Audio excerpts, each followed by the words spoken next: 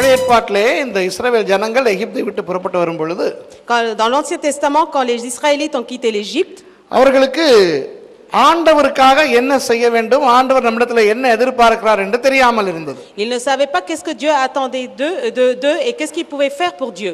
இன்றைக்கும் அநேக கிறிஸ்தவர்களுக்கு ஆண்டவர் நம்மிடத்தில் என்ன எதிர்பார்க்கிறார் என்று தெரியவில்லை. Donc encore aujourd'hui, beaucoup de chrétiens ne savent pas qu'est-ce que Dieu attend de nous. என்ன எதிர்பார்க்கிறார் ஆண்டவர் என்று தெரியாதபடினால் Parce qu'ils ne savent pas ce que Dieu attend de nous, என்னென்னலாமோ செய்து கொண்டிருக்கிறார்கள். ils font tout ce qu'ils ont envie de faire. இப்ப இஸ்ரவேல் ஜனங்களுடைய நிலைமை என்னவென்றால், Quelle était la situation des Israélites? அவர்கள் எகிப்திலே 430 வருஷங்கள் வாழ்ந்தவர்கள். Ils ont vécu pendant 430 années en Égypte. அவர்களுக்கு தெரிந்த தெய்வங்கள் எல்லாம் இந்த எகிப்திய தெய்வங்கள் தான். Et tout ce qu'ils connaissaient, c'était les dieux et les déesses égyptiens. அப்ப அந்த எகிப்திய தெய்வங்களுக்கு அந்த எகிப்தியர்கள் எப்படி ஆராதனை செய்தார்கள் என்று பார்த்து பழகி இருந்தார்கள் இஸ்ரவேலர்கள். Les Israélites étaient habitués à voir comment les Égyptiens adoraient leurs dieux et leurs déesses. இப்ப எகிப்திய தெய்வங்களை வணங்குவது பொதுவாக இந்த பண்டைய மதங்களில் உள்ள வணக்கங்களை ஒத்திருக்கும். Les adorations aux dieux et déesses d'Égypte, c'est comme les adorations païennes qui sont faites à l'extérieur. அவர்கள் உடம்பை கீறி கொள்வார்கள். Ils se font des incisions sur le corps. அவர்கள் கஷ்டப்பட்டு ஆடுவார்கள். Ils font des danses en se donnant du mal. நெருப்பை பற்ற வைத்துக் கொண்டு அதை சுற்றி சுற்றி ஆடுவார்கள். Ils font des feux et dansent autour. ரொம்ப கஷ்டப்பட்டு தான் அவர்கள் அந்த தெய்வங்களை சமாதானப்படுத்த வேண்டும். Ils devaient apporter vraiment la paix à ces dieux en se donnant beaucoup de mal. அப்ப அந்த ஏதாவது அந்த தெய்வங்களுக்கு விரோதமாக தெய்வ குத்தம் நடந்து விட்டால் அந்த தெய்வம் பயங்கரமாய் சபிக்கும் என்று பயந்து, Et si, parce que s'ils font quelque chose de mal, ils ont peur que ces dieux les maudissent. அந்த தெய்வ பயத்திலே அவர்கள் வாழ்ந்து வந்தார்கள். Ils vivaient vraiment dans une peur incertaine auprès de ces dieux. திடீரென மோசே வந்தார். Et donc Moïse est venu. இந்த ஜனங்களை வெளியே அழைத்து கொண்டு வந்தார். Il les a libérés, il les a sortir d'Égypte. இப்ப அவர்கள் வனாந்தரத்திலே பிரயாணமாய் வந்து கொண்டிருக்கிறார்கள். Donc ils sont en train de voyager dans le désert. ஆனால் அவர்களுக்கு இன்னும் தெரியவில்லை தங்கள் ஆண்டவர் தங்களிடத்தில் என்ன எதிர்பார்க்கிறார். Mais eux, ils ne savaient pas ce que leur Dieu attendait de lui, d'eux. இந்த இஸ்ரவேல் ஜனங்களுக்கு தெரியவில்லை. Donc les Israélites ne savaient pas தங்கள் தெய்வம் தங்களிடத்திலே என்னத்தை எதிர்பார்க்கிறார் என்று. leur propre Dieu, qu'est-ce qu'il attendait de leur part à eux. ஆகவே எகிப்தியர்கள் தங்கள் தெய்வங்களுக்கு என்ன செய்தார்களோ, Tout ce que les Égyptiens ont fait à leur Dieu, அதையே இவர்களும் தங்கள் தேவனுக்கு செய்ய பார்த்தார்கள். et eux aussi ils ont essayé d'imiter pour faire ça pour leur propre Dieu. அதனால் அவர்களுக்கு வாழ்க்கை கஷ்டமாய் போய்விட்டது. À cause de cela, leur vie est devenue difficile. கிறிஸ்தவர்களும் இப்படித்தான். Les chrétiens sont ainsi. இப்போ நாம் இந்த இடத்துல இருக்கின்ற நாம் பரம்பரையாக ஆயிரக்கணக்கான வருஷங்களாக கிறிஸ்தவர்களாய் வந்தவர்கள் அல்ல. Moi je ne suis pas un chrétien de génération de toute ma descendance. எத்தனையோ பேர் வேறு மதங்களில் இருந்து வந்தவர்கள். Beaucoup d'entre nous sommes venus d'autres religions. சில பேர் உங்களுடைய அம்மா அப்பா வேறு மதங்களில் இருந்து வந்தவர்கள். Pour certains c'est votre père, votre mère qui étaient d'autres religions. எது எப்படியா இருந்தாலும் தமிழர்களாய் இருக்கின்ற நாம் வேற்று மதக்காரர்கள் மத்தியிலே தான் வாழ்ந்து கொண்டிருக்கிறோம். Peu importe comment on était, nous qui étions tamouls, on était dans d'autres religions. ஆகவே வேறு மதத்தவர்கள் தங்கள் தெய்வங்களுக்கு என்னென்னலாம் செய்கிறார்கள் என்று நமக்கு தெரிகிறது. Donc nous savons comment ils adorent les autres religions. இதனால் இன்றைக்கு கிறிஸ்தவர்கள் அவற்றில் சிலவற்றை தங்கள் வாழ்க்கைக்குள்ள எடுத்து வைத்துக் கொண்டு ஒரு கஷ்டமான கிறிஸ்தவ வாழ்க்கை வாழுகிறார்கள். C'est pour cela que beaucoup de chrétiens, ils prennent de ces choses passées et ils vivent une vie chrétienne difficile. ஆகவே அவர்களுடைய வாழ்க்கையிலே பல குழப்பங்கள். Donc dans leur vie il y a beaucoup de troubles. இஸ்ரவேல் ஜனங்களுடைய வாழ்க்கையிலே பல குழப்பங்கள். Dans la vie des Israélites il y a beaucoup de troubles. இப்போ கிட்டத்தட்ட 40 வருஷங்கள் அவர்கள் வனாந்தரத்திலே பிரயாணத்தை முடித்துக் கொண்டு வருகிறார்கள். Ils ont fini à peu près 40 années de voyage dans le désert. இப்போ ஒரு புதிய தேசத்துக்குள்ளே போகிறார்கள். Ils vont entrer dans un nouveau pays. அந்த தேசத்திலே போய் ஒரு சமுதாயத்தை உருவாக்க போகிறார்கள். Et dans ce pays ils vont créer une nouvelle société. அப்போ அவர்கள் அங்கே போய் இந்த எகிப்தியர்களை போல காரியங்கள் செய்து கொண்டிருந்தால் நன்றாக இருக்காது. Et s'ils font dans ce nouveau pays et qu'ils veulent faire des choses comme les Égyptiens, ce sera pas beau.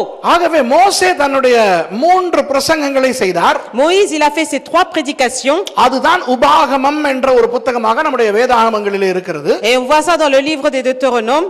அதிலே ஒரு வசனத்திலே, et ça dans ce message, மோசே அழகாக இந்த ஜனங்களுக்கு ஒரே வசனத்திலே சொல்லுகிறார். Moïse il dit facilement dans un seul verset, கர்த்தர் உங்களிடத்திலே வேறு எதையும் எதிர்பார்க்கவில்லையடா. l'Éternel Dieu attend rien de votre part. இந்த ஒரு விஷயத்தை தான் எதிர்பார்க்கிறார். Il attend uniquement ceci de vous. இந்த வசனம் உங்களுக்கு எல்லாம் நிச்சயமாக மனப்பாடமாக தெரிந்திருக்கும். Et je crois que vous connaissez ce verset par cœur. ஆனால் நான் அதை உங்களுக்கு விளங்கப்படுத்த போகிறேன். Et je vais vous expliquer ce verset. உபாகமம் 10வது அதிகாரம் 12வது வசனம். Deutéronome chapitre 10 verset 12. 13ஐயும் வாசிக்க வேண்டும். சரி. Et verset 13 aussi. இப்பொழுதும் இஸ்ரவேலே, நீ உன் தேவனாகிய கர்த்தருக்கு பயந்து அவர் வழிகளிலெல்லாம் நடந்து அவரிடத்தில் அன்பு கூர்ந்து உன் முழு இருதயத்தோடும் உன் முழு ஆத்துமாவோடும் உன் தேவனாகிய கர்த்தரை சேவித்து நான் இன்று உனக்கு கற்பிக்கிற கர்த்தருடைய கற்பனைகளையும் அவருடைய கட்டளைகளையும் உனக்கு நன்மை உண்டாகும்படி கைக்கொள்ள வேண்டும் என்பதையே அல்லாமல் வேறு எதை உன் தேவனாகிய கர்த்தர் உன்னிடத்தில் கேட்கிறார். இந்த கடைசியாக இது முடிக்கிற விதம் தான் அழகாக இருக்கிறது. Regardez comment ce verset se termine, c'est très beau. வேற எதை உன்னிடத்திலே கேட்கிறார்? Que demande-t-il d'autre que cela? இப்ப அத நம்ம தொனியில சொல்றதா இருந்தா, Si on le dit comme ça, வேற எதையா உங்ககிட்ட இருந்து கேட்கிறார்? mais qu'est-ce qu'il te demande d'autre? வேற என்னத்தை தான் கேட்கிறார்? Mais qu'est-ce qu'il te demande d'autre? இவ்வளத்தை தான் கேட்கிறார். Il te demande que cela. ஆண்டவர் அந்த ஜனங்களிடத்திலே கேட்டது இந்த ஒரு சின்ன காரியத்தை தான் என்பதுதான் மோசேயினுடைய அந்த தொனி.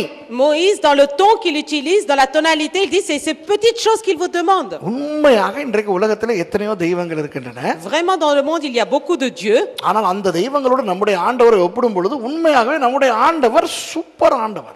Quand on compare notre Dieu avec ces dieux du monde, notre Dieu est vraiment super. அவருடைய ஸ்டைல், அவருடைய பேச்சு, அவருடைய அந்த கம்பீரம், வீரம் எல்லாம் super. Sa manière, son stature, sa manière d'être, vraiment c'est super. நம்முடைய தேவன் சோம்பேறி தெய்வம் அல்ல. Notre Dieu n'est pas un Dieu paresseux. அவர் பல காரணங்களுக்காக சொன்னார் என்னை போல விக்கிரகத்தை உண்டு பண்ண வேண்டாம் என்று. Il a dit ne faites pas des idoles comme moi. அதுல ஒரு காரணம் என்ன தெரியுமா? Et vous savez quelle est la raison qu'il a donnée? விக்கிரகத்தை உண்டு பண்ணினால் ஏதோ ஒரு நிலையில தானே உண்டு பண்ண வேண்டும். Il a dit quand on doit faire une idole, il faut le faire dans une forme. நம்முடைய ஆண்டவர் பல நிலை கொண்ட தேவன். Parce que notre Dieu, il a plusieurs formes, plusieurs états. Photo எடுக்கும் போதெல்லாம் நீங்க எல்லாம் அந்த Facebookல போட்டோஸ் போடும்போது எப்படி எப்படிலாம் நின்னு எடுக்கறீங்க இல்லையா? Et quand vous êtes sur Facebook et vous mettez vos photos, vous regardez sur quelle position vous vous mettez. அந்த காலத்துல போட்டோ எடுக்கிற விதம் பாத்திருக்கீங்களா? Vous avez vu à l'époque quand on faisait des photos black and white காலம். en noir et blanc. வீடுகள்ல camera இல்லாத காலம். Dans les époques où il y avait pas de photo d'appareil photo dans les maisons. வீடுகள்ல camera இல்லாத காலம் எத்தனை பேருக்கு ஞாபகம் இருக்கு? Combien de personnes que vous vous souvenez l'époque où il y avait pas d'appareil photo dans les maisons? Photo எடுக்கிறதா இருந்தா Quand on veut prendre une photo, பிரயாணம் போற மாதிரி உடுத்தி குடும்பமா on s'habille comme si on allait faire un grand voyage. இந்த விருந்தாடி போற மாதிரி ஸ்டுடியோக்கு போவாங்க. On s'habille comme si on allait pour une invitation pour au studio photo. போய் ஸ்டுடியோல போனா அங்க போனோம்னா மூஞ்சிலலாம் பவுடர்லாம் பூசுவாங்க. Et là-bas au studio photo, on va mettre de la poudre. அங்க ஸ்டுடியோல இருக்கிற சீப் எடுத்து தலை சீவுறதுல ஒரு இன்பம். Et après on prend la peigne qui est dans le photo studio et on aime ça. அந்த சீப்புல மாத்திரம் கருப்பா பாதி தூரம் அந்த மத்தவங்களோட அழுக்கெல்லாம் அப்படி இருக்கு. இருந்தாலும் ஸ்டுடியோ சீப்புல சீவுனா தலைமுடி நிக்கிற மாதிரி ஒரு feeling. Et pourtant sur cette peigne on voit un trait noir de saleté, mais on aime bien parce qu'on sent bien quand on se peigne avec ça. எல்லாம் முடிச்சிட்டு கொண்டு வந்துட்டு இந்த கொடை மாதிரி ஒன்னு லைட்டா போட்டோடனா. Et après il met une lumière comme un parapluie devant pour photographier. அப்புறம் ஸ்டுடியோல நிக்க சொல்லும்போது எப்படி நிப்போம் தெரியுமா? Et quand il me dit de mettre debout, comment on se tient comme ça tout raide. அந்த ஒரு போஸ் தான் எல்லாரும். Et tout le monde donnait cette même முழு pose. குடும்பமும் இப்படி தான் நிக்கும். Et toute la famille était ainsi, tout droit. அப்ப ஸ்டுடியோக்காரர் இப்படி தலையை பிடிச்சு இப்படி கொஞ்சம் இப்படி சாலிச்சிட்டு போனாமா அப்படியே நிப்போம். Et le monsieur du studio, il va dire plancher la tête. அப்படியே கொஞ்சம் திரும்புங்கன்னா இல்ல கூட ஞாபகம் இருக்கா அந்த காலம்? Il va dire bouger un peu, ils vont faire.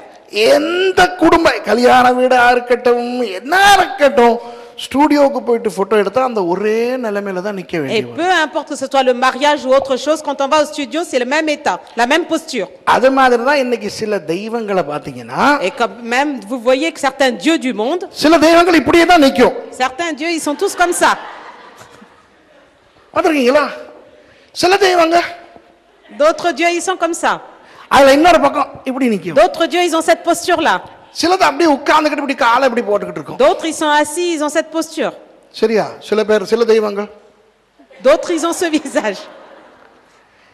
இதெல்லாம் காலகாலமா பார்த்த ஆண்டவர் Et notre Dieu qui a vu ça pendant des époques et des époques, நம்மளையும் இந்த மாதிரி ஒரு உருவத்துல உட்கார வச்சிருவாங்க. ஆகவே இது ஒரு பல பல காரணங்களில் ஒரு காரணம், இப்படி என்னை கொண்டு போய் நிறுத்தி விடுவார்கள். notre Dieu, il avait peur quand en voyant ça qu'ils allaient me fabriquer ainsi. நம்முடைய ஆண்டவர் ஒரு உற்சாகமான தேவன். Notre Dieu est un Dieu énergique. அவர் சோம்பேறி தேவன் அல்ல. C'est pas un Dieu paresseux. அடுத்து நம்முடைய ஆண்டவர் ஸ்டைலான தேவன். Et notre Dieu, il a une certaine stature. ஒரே விதமாக எல்லாரோடையும் பேசுகிறவர் அல்ல. C'est pas un Dieu qui parle de la même manière avec tout le monde. அவர் ஒவ்வொருவரோட ஒவ்வொரு விதவிதமாக பேசுகிறவர். Il parle à chaque personne d'une manière différente. அவர் தரிசனம் கொடுப்பார். Il donne des visions. தீர்க்க தரிசனம் கொடுப்பார். Il donne des prophéties. சொப்பனம் Il கொடுப்பார். donne des songes. இன்னும் என்னென்னமோ விதங்களிலே கர்த்தர் பேசுவார். ஆமென். Et notre Dieu peut parler de différentes manières. நம்முடைய ஆண்டவர் ஊமை தெய்வம் அல்ல, பேசுகிற தேவன். Notre Dieu n'est pas un Dieu muet, mais un Dieu qui parle. நம்முடைய ஆண்டவர் சர்வ வல்லவர். Mais notre Dieu est un Dieu omnipuissant. அவர் எல்லா இடத்திலும் இருக்கிறார். Il est omniprésent partout. அவரால் முடியாதது ஒன்றுமே இல்லை இந்த கெட்ட வேலைகளை தவிர. Et rien n'est impossible à lui. அவருக்கு கெட்ட வேலைகள் முடியாது. On ne peut pas l'approcher non plus. பாவம், ஆண்டவருக்கு பொய் சொல்ல தெரியாது. Il ne sait pas mentir. களவெடுக்க தெரியாது. Il ne sait pas voler. ஏமாற்ற தெரியாது. Il ne sait pas tromper. இந்த மாதிரி இந்த கேவலமான விஷயங்கள் தெரியாது. மற்றபடி மற்றெல்லாம் நன்றாக தெரியும். Il ne sait pas toutes ces mauvaises choses, mais il connaît toutes les autres choses. ஆகவே இந்த ஆண்டவர், Mais ce Dieu, இந்த மற்ற விக்கிரகங்களை போல அவருடைய ஜனங்களிடத்தில் இருந்து ஒவ்வொன்று எதிர்பார்ப்பது கிடையாது. il n'attend rien de ce qui est comparable de ce qui est fait auprès des idoles. அவரை ஆராதிப்பது லேசான காரியம். Et adorer ce Dieu, c'est quelque chose de très facile. இப்படித்தான் ஆராதிக்க வேண்டும். Et c'est comme ça qu'il faut adorer. எல்லாம் சொல்லுகிறவர் அல்ல. C'est pas un Dieu qui donne ainsi. உதாரணமாக 150வது சங்கீதத்தை நீங்கள் பார்த்தால், Quand vous lisez le psaume 150, அவரை துதிக்கும் பொழுது கைத்தாளத்தோடு துதியுங்கள்.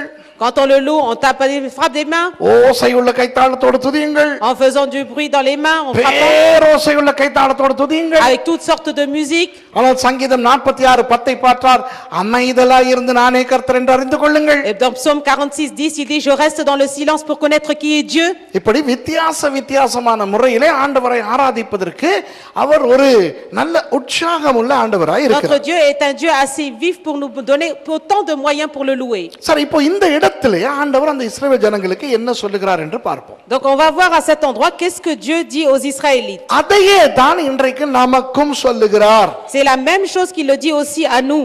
ஏனென்றால் நம்முடைய தேவன் இஸ்ரவேலரின் தேவன். Parce que notre Dieu est le Dieu des Israélites. நாம் இன்றைக்கு ஆவிக்குரிய இஸ்ரவேலர்களாய் Et இருக்கிறோம். nous sommes les Israélites spirituels. அந்த வசனங்கள் ரெண்டையும் திரும்ப வாசிங்க sister. On va relire ces deux நல்லா versets 12 கேட்டுக்கங்க et எல்லாரும். 13. இப்பொழுதும் இஸ்ரவேலே, நீ உன் தேவனாகிய கர்த்தருக்கு பயந்து அவர் வழிகளிலெல்லாம் நடந்து அவரிடத்தில் அன்பு கூர்ந்து உன் முழு இருதயத்தோடும் உன் முழு ஆத்மாவோடும் உன் தேவனாகிய கர்த்தரை சேவித்து நான் இன்று உனக்கு கற்பிக்கிற கர்த்தருடைய கற்பனைகளையும் அவருடைய கட்டளைகளையும் உனக்கு நன்மை உண்டாகும்படி கைக்கொள்ள வேண்டும் என்பதையே அல்லாமல் வேறே எதை உன் தேவனாகிய கர்த்தர் உன்னிடத்தில் கேட்கிறார்.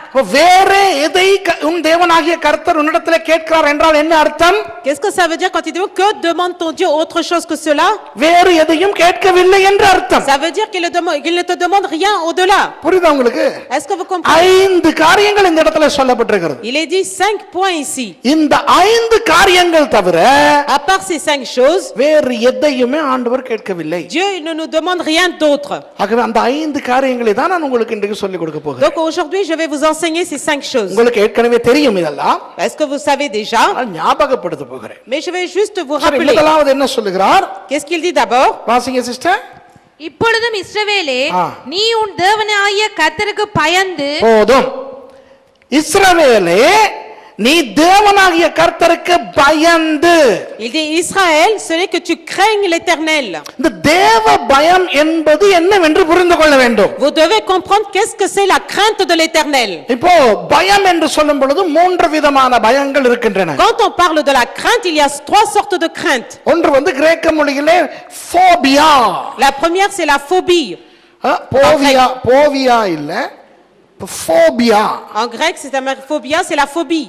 சரியா? இரண்டாவது பயம் வந்து பாரனோயா. Et la deuxième crainte, c'est la paranoïa. பாரனோயா இல்ல, phobia, பாரனோயா. C'est la phobie, la première, ensuite la paranoïa. அடுத்தது மூன்றாவது டெய்லியா. Et ensuite la deiria. டெய்லியான ஒரு பூவும் இருக்குதுல்ல, Il y a une fleur qui s'appelle ainsi. இது பூ கிடையாது, பயம். C'est pas une fleur. Phobia என்பது La phobie, அது எல்லாருக்குமே இந்த இடத்துல இருக்கிற ஒரு பயம்தான். c'est une peur que tout le monde a en général. ஒவ்வொரு விஷயத்துக்கு பயம். On a peur pour certaines choses. அப்போ எல்லாருக்குமே அந்த பயம், ஃபோபியா கட்டாயம் இருக்குது. Et tous on a une certaine phobie de certaines choses. அநேகமா இந்த இடத்துல இருக்கிற எல்லா புருஷன்மாருக்கும் இருக்கிற ஒரு phobia, Tous les maris qu'ils ont comme phobie, product phobia. phobie de la femme, சரியா? அது என்னுடைய சொல், ப்ராடக்ட் ஃபோபியா. அது de son épouse. தெளிவா சொன்னா வெக்கம், அதனாலதான் ப்ராடக்ட் ஃபோபியா அப்படிங்கிறது.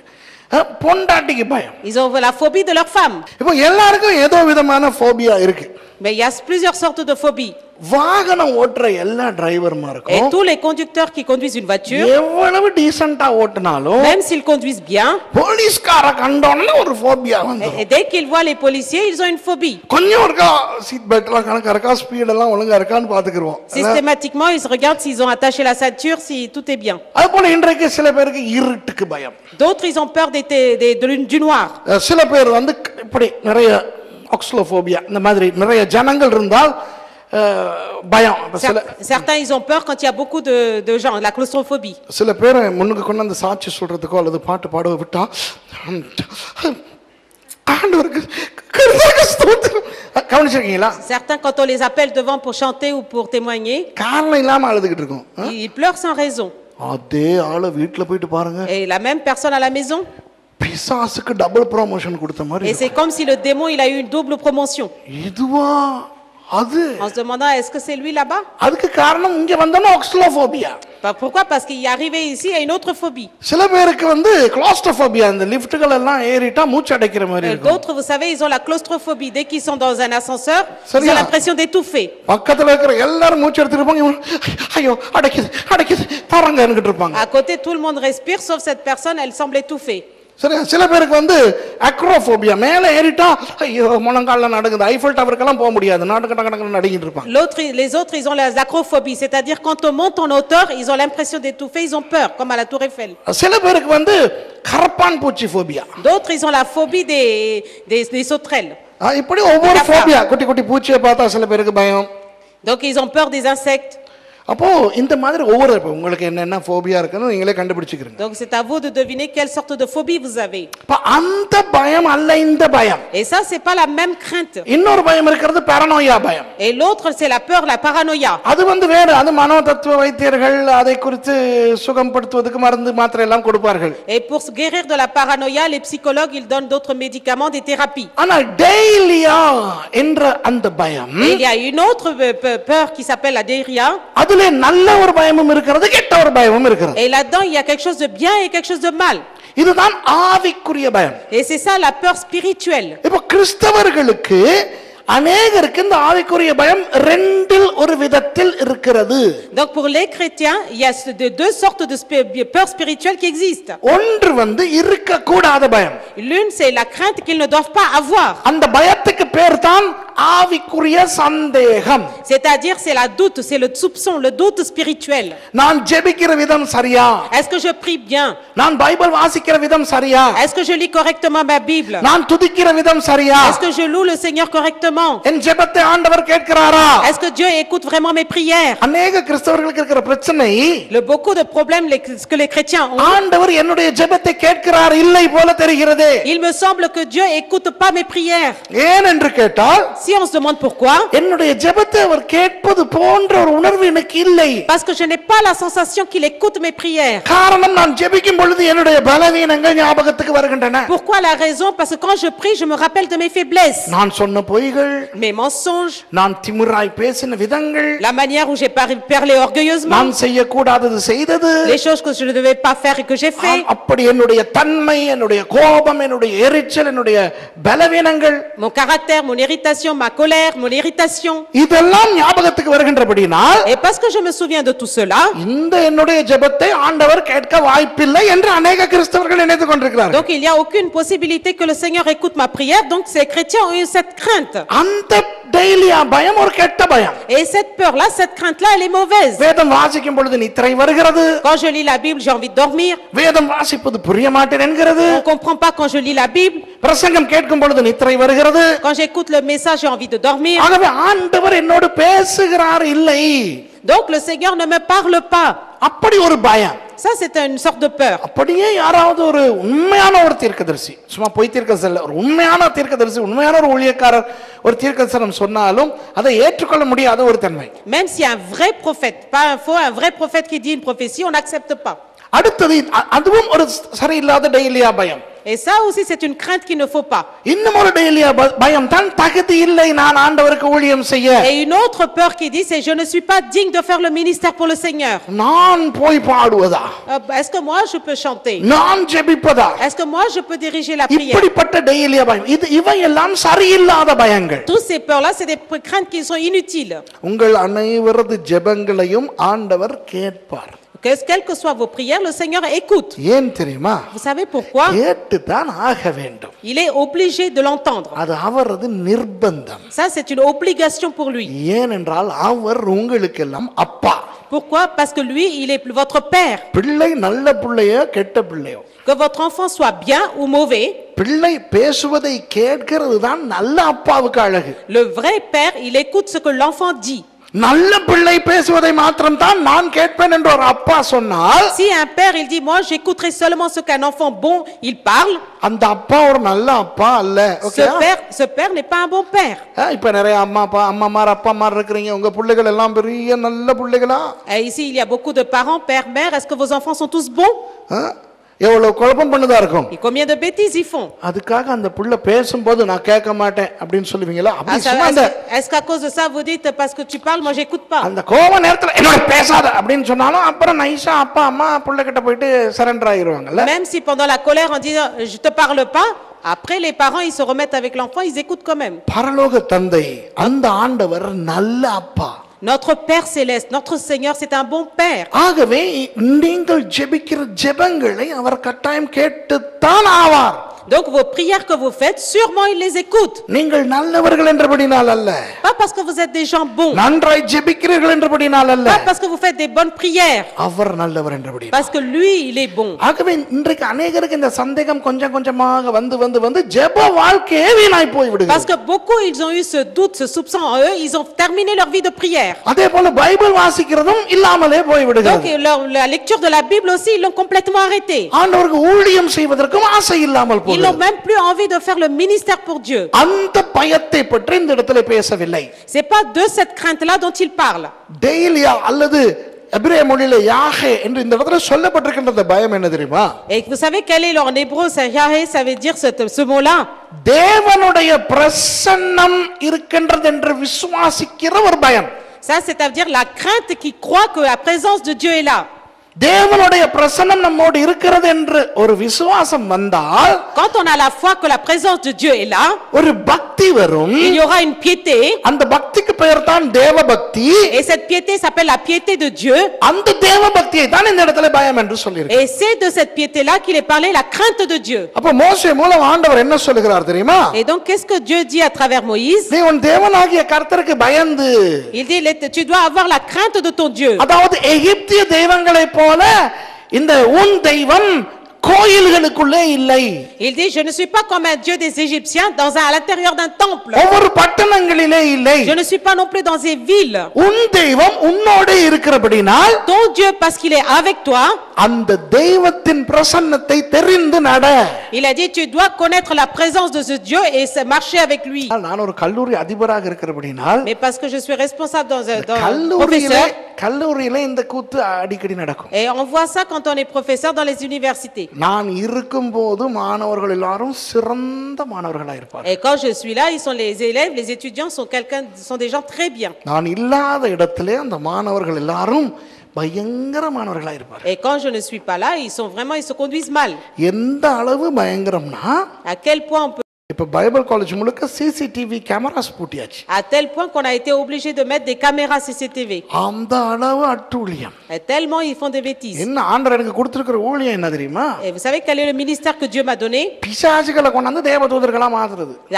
Les démons, il a donné des démons afin de les changer en anges. அது ஒவ்வொன்றும் வரும்போது என்ன ரூபத்துல வரும் தெரியுமா? Chacun d'entre eux quand ils viennent, vous savez pas dans quelle forme ils viennent. நீங்க எல்லாம் நினைச்சீங்கன்னா அடே பாஸ்டர் சுரேஷ் பைபிள் ஸ்கூல் வச்சிருக்காரு அங்க எல்லாம் தேவதூதர்கள் தான் இருப்பாங்கன்னு.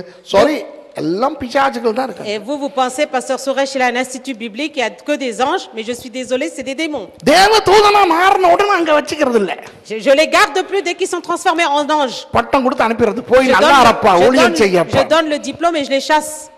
அப்போ இந்த பிசாசு குட்டிகளை வச்சு பைபிள் ஸ்கூல் நடத்தும் போது Et quand je dirige cet institut biblique avec des démons, நான் இருக்கும்போது என்ன பயபக்தி தெரியும். et vous savez quand je suis là comment ils sont pieux. இந்த லட்சணத்துல இப்ப பொம்பளை பிள்ளைகள் வேற படிக்குது கடந்த 2 வருஷம். Maintenant depuis quelques années, il y a des filles aussi qui viennent étudier. ஐயோ கண்ணுக்கு எண்ணெயே இல்ல, அப்படி எல்லாம் இப்படி நெருப்பு குச்சி வச்சிட்டு தான் பாத்துக்கிட்டு இருக்கணும். கொஞ்சம் முட்டாலும் பட்டாசன பிரச்சனை ஆயிரும். Je suis obligé de mettre des allumettes et garder mes yeux ouverts parce que si on lèche un peu, c'est le feu d'artifice. ஆனா நான் போகும்போது Mais quand moi je suis là, இந்த மாணவிகளினுடைய பரிசுத்தத்தை பார்க்க வேண்டுமே. et il faut que vous voyez la sainteté de nos élèves, de nos étudiants. அப்பவே தலையில கை வச்சு இவங்க எல்லாத்தையும் ஊழியக்காரங்கள அபிஷேகம் பண்ணிரணும் மாதிரி நடந்துக்குவாங்க. Ils se conduisent comme si j'avais sur le moment je dois les oindre et les oindre comme serviteurs de Dieu. இங்கேயும் அவ்வளவுதான். Ici aussi ça peut être comme ça. இங்கேயும் எல்லாம் பண்ணுவாங்க. பாஸ்டர் அங்க வர்றாருன்னு தெரிஞ்சோன்னே எல்லாம் பட்டாசுன்னு அப்படி சும்மா அப்படி மாறுறது நடக்குது தானே இங்க. Ici aussi ça doit se passer quand pasteur il rentre, tout de suite les gens ils changent. சில பேர் என்னதான் இங்க இருந்தாலும் கண்ணு அங்கதான் இருக்கு, அங்க இருந்து தலை ஒண்ணு வந்துச்சுன்னா பாஸ்டரா இருக்குமே அப்படின்ட்டு இல்லையா? Certains ils voient la tête de pasteur là-haut donc ils changent. ஆண்டவர் இதைத்தான் இந்த ஜனங்களுக்கு சொல்லுகிறார். C'est ce que Dieu explique à ce peuple. எகிப்தியர்களுக்கு அவர்களுடைய தெய்வங்கள் ஏதோ ஒரு இடத்துல ஒரு விக்கிரகத்திலே இருக்கும். Les Égyptiens, leurs dieux, leurs idoles étaient dans un endroit. ஆனா நான் அப்படி அல்ல. Mais moi je ne suis pas comme ça, dit Dieu. நான் உங்களோட வருகிற தேவன். Moi je suis un Dieu qui vous accompagne à tout moment. உங்களோட இருக்கிற தேவன். Je suis le Dieu qui est avec vous. உங்கள் மத்தியில் வாசம் பண்ணுகிற தேவன். Je suis un Dieu qui habite en vous. ஆகவே நீங்கள் எப்பொழுதும் எனக்கு பயந்து நடக்க வேண்டும். Donc à tout moment vous devez avoir la crainte de mon nom. இந்த கர்த்தருக்கு பயப்படும் பயத்தை தான் இந்த இடத்திலே சொல்லி இருக்கிறார். Et c'est de cette crainte de l'Éternel dont il parle. அதுதான் கிறிஸ்தவர்கள் இடத்திலே ஆண்டவர் எதிர்பார்க்கிற முதலாவது தன்மை. C'est la première chose que Dieu attend des chrétiens. கிறிஸ்தவன் என்றால் யார்?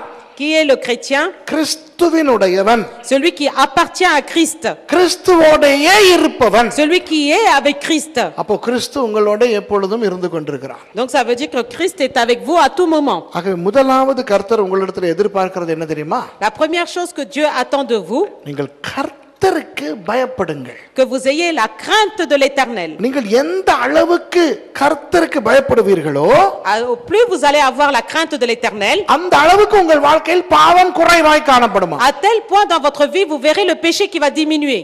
கர்த்தருக்கு பயப்படுதல் குறையும் போது quand la crainte de l'Éternel diminue, பாவம் கூடும். le péché va augmenter. இதுதான் அந்த கிறிஸ்தவ balance. C'est ça la vie chrétienne, c'est comme une balance. எந்த அளவுக்கு கர்த்தருக்கு பயப்பட்டு கொண்டே போகிறோமோ, plus vous allez avoir la crainte de l'Éternel, அந்த அளவுக்கு நம்முடைய வாழ்க்கையிலே பரிசுத்தம் வந்து கொண்டிருக்கும். et plus vous allez voir la sainteté va augmenter dans votre vie. அப்ப ஆண்டவர் நம்மிடத்தில் காரியம் என்ன வேணும்? Donc qu'est-ce que Dieu attend? La première chose de nous, கர்த்தருக்கு பயப்படுங்கள். il veut la crainte de l'Éternel. அவருடைய பிரசன்னத்தை அறிந்து கொள்ளுங்கள். Sachez connaître sa présence.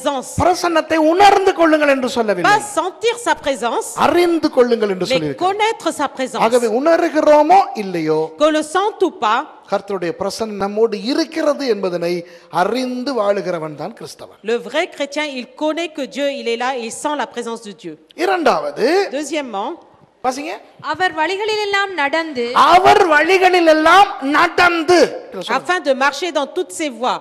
இப்போ இந்த நடந்து என்ற அந்த சொல்லை ஒழுங்காய் பார்த்தால் உண்மையாகவே நடந்து என்று தான் இருக்கிறதா என்று பார்த்தேன். Moi je me suis demandé, est-ce que le vrai mot c'est bien marcher? அப்படிதான் இருக்கிறது. C'est comme ça. இப்போ நீங்கள் யோசிக்கலாம், என்ன இது, என்ன அர்த்தம் இது? On peut se demander qu'est-ce que ça veut dire marcher? இப்போ பாருங்கள், நாங்கள் ஒரு இடத்துல இருந்து இன்னொரு இடத்துக்கு போகும் பொழுது, quand nous nous déplaçons, on fait un voyage, on se déplace en marchant. வித்தியாசமான விதங்களிலே போகலாம். On peut se déplacer de différentes manières. நாடு விட்டு நாடு போகும்போது எப்படி போகிறோம்? Quand on se déplace d'un pays à l'autre, comment on fait? பறந்து போகிறோம். On vole, on prend l'avion. ஆனா உண்மையாக நாம் பறந்து போகிறோமா? Est-ce qu'en réalité, c'est nous qui volons? பறக்கிற ஒரு விமானத்துக்குள்ளே உட்கார்ந்து கொண்டிருக்கிறோம். Nous, on va s'asseoir dans un avion qui vole. விமானம் பறக்கிறது. C'est l'avion qui vole. அதுபோல ஒரு இடத்துல இருந்து இன்னொரு இடத்துக்கு போகும்போது பஸ்ஸிலே, காரிலே, ட்ரெயினிலே போகிறோம்.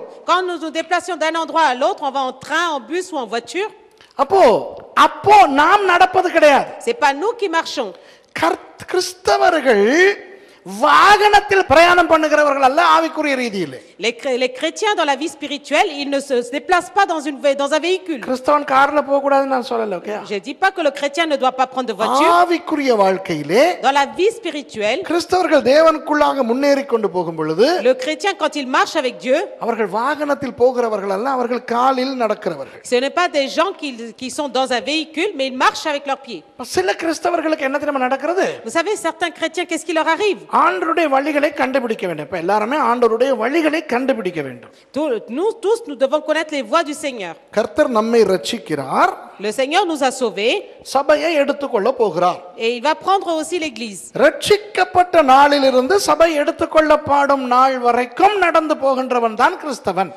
Le vrai chrétien, c'est depuis le jour de son salut jusqu'à l'église soit enlevée, il marche avec Dieu, c'est lui le vrai chrétien. சில பேர் சபை எடுத்துக்கொள்ளப்பட முன்பதாக மரித்து போகிறார்கள். Certains, ils meurent avant que l'église soit enlevée.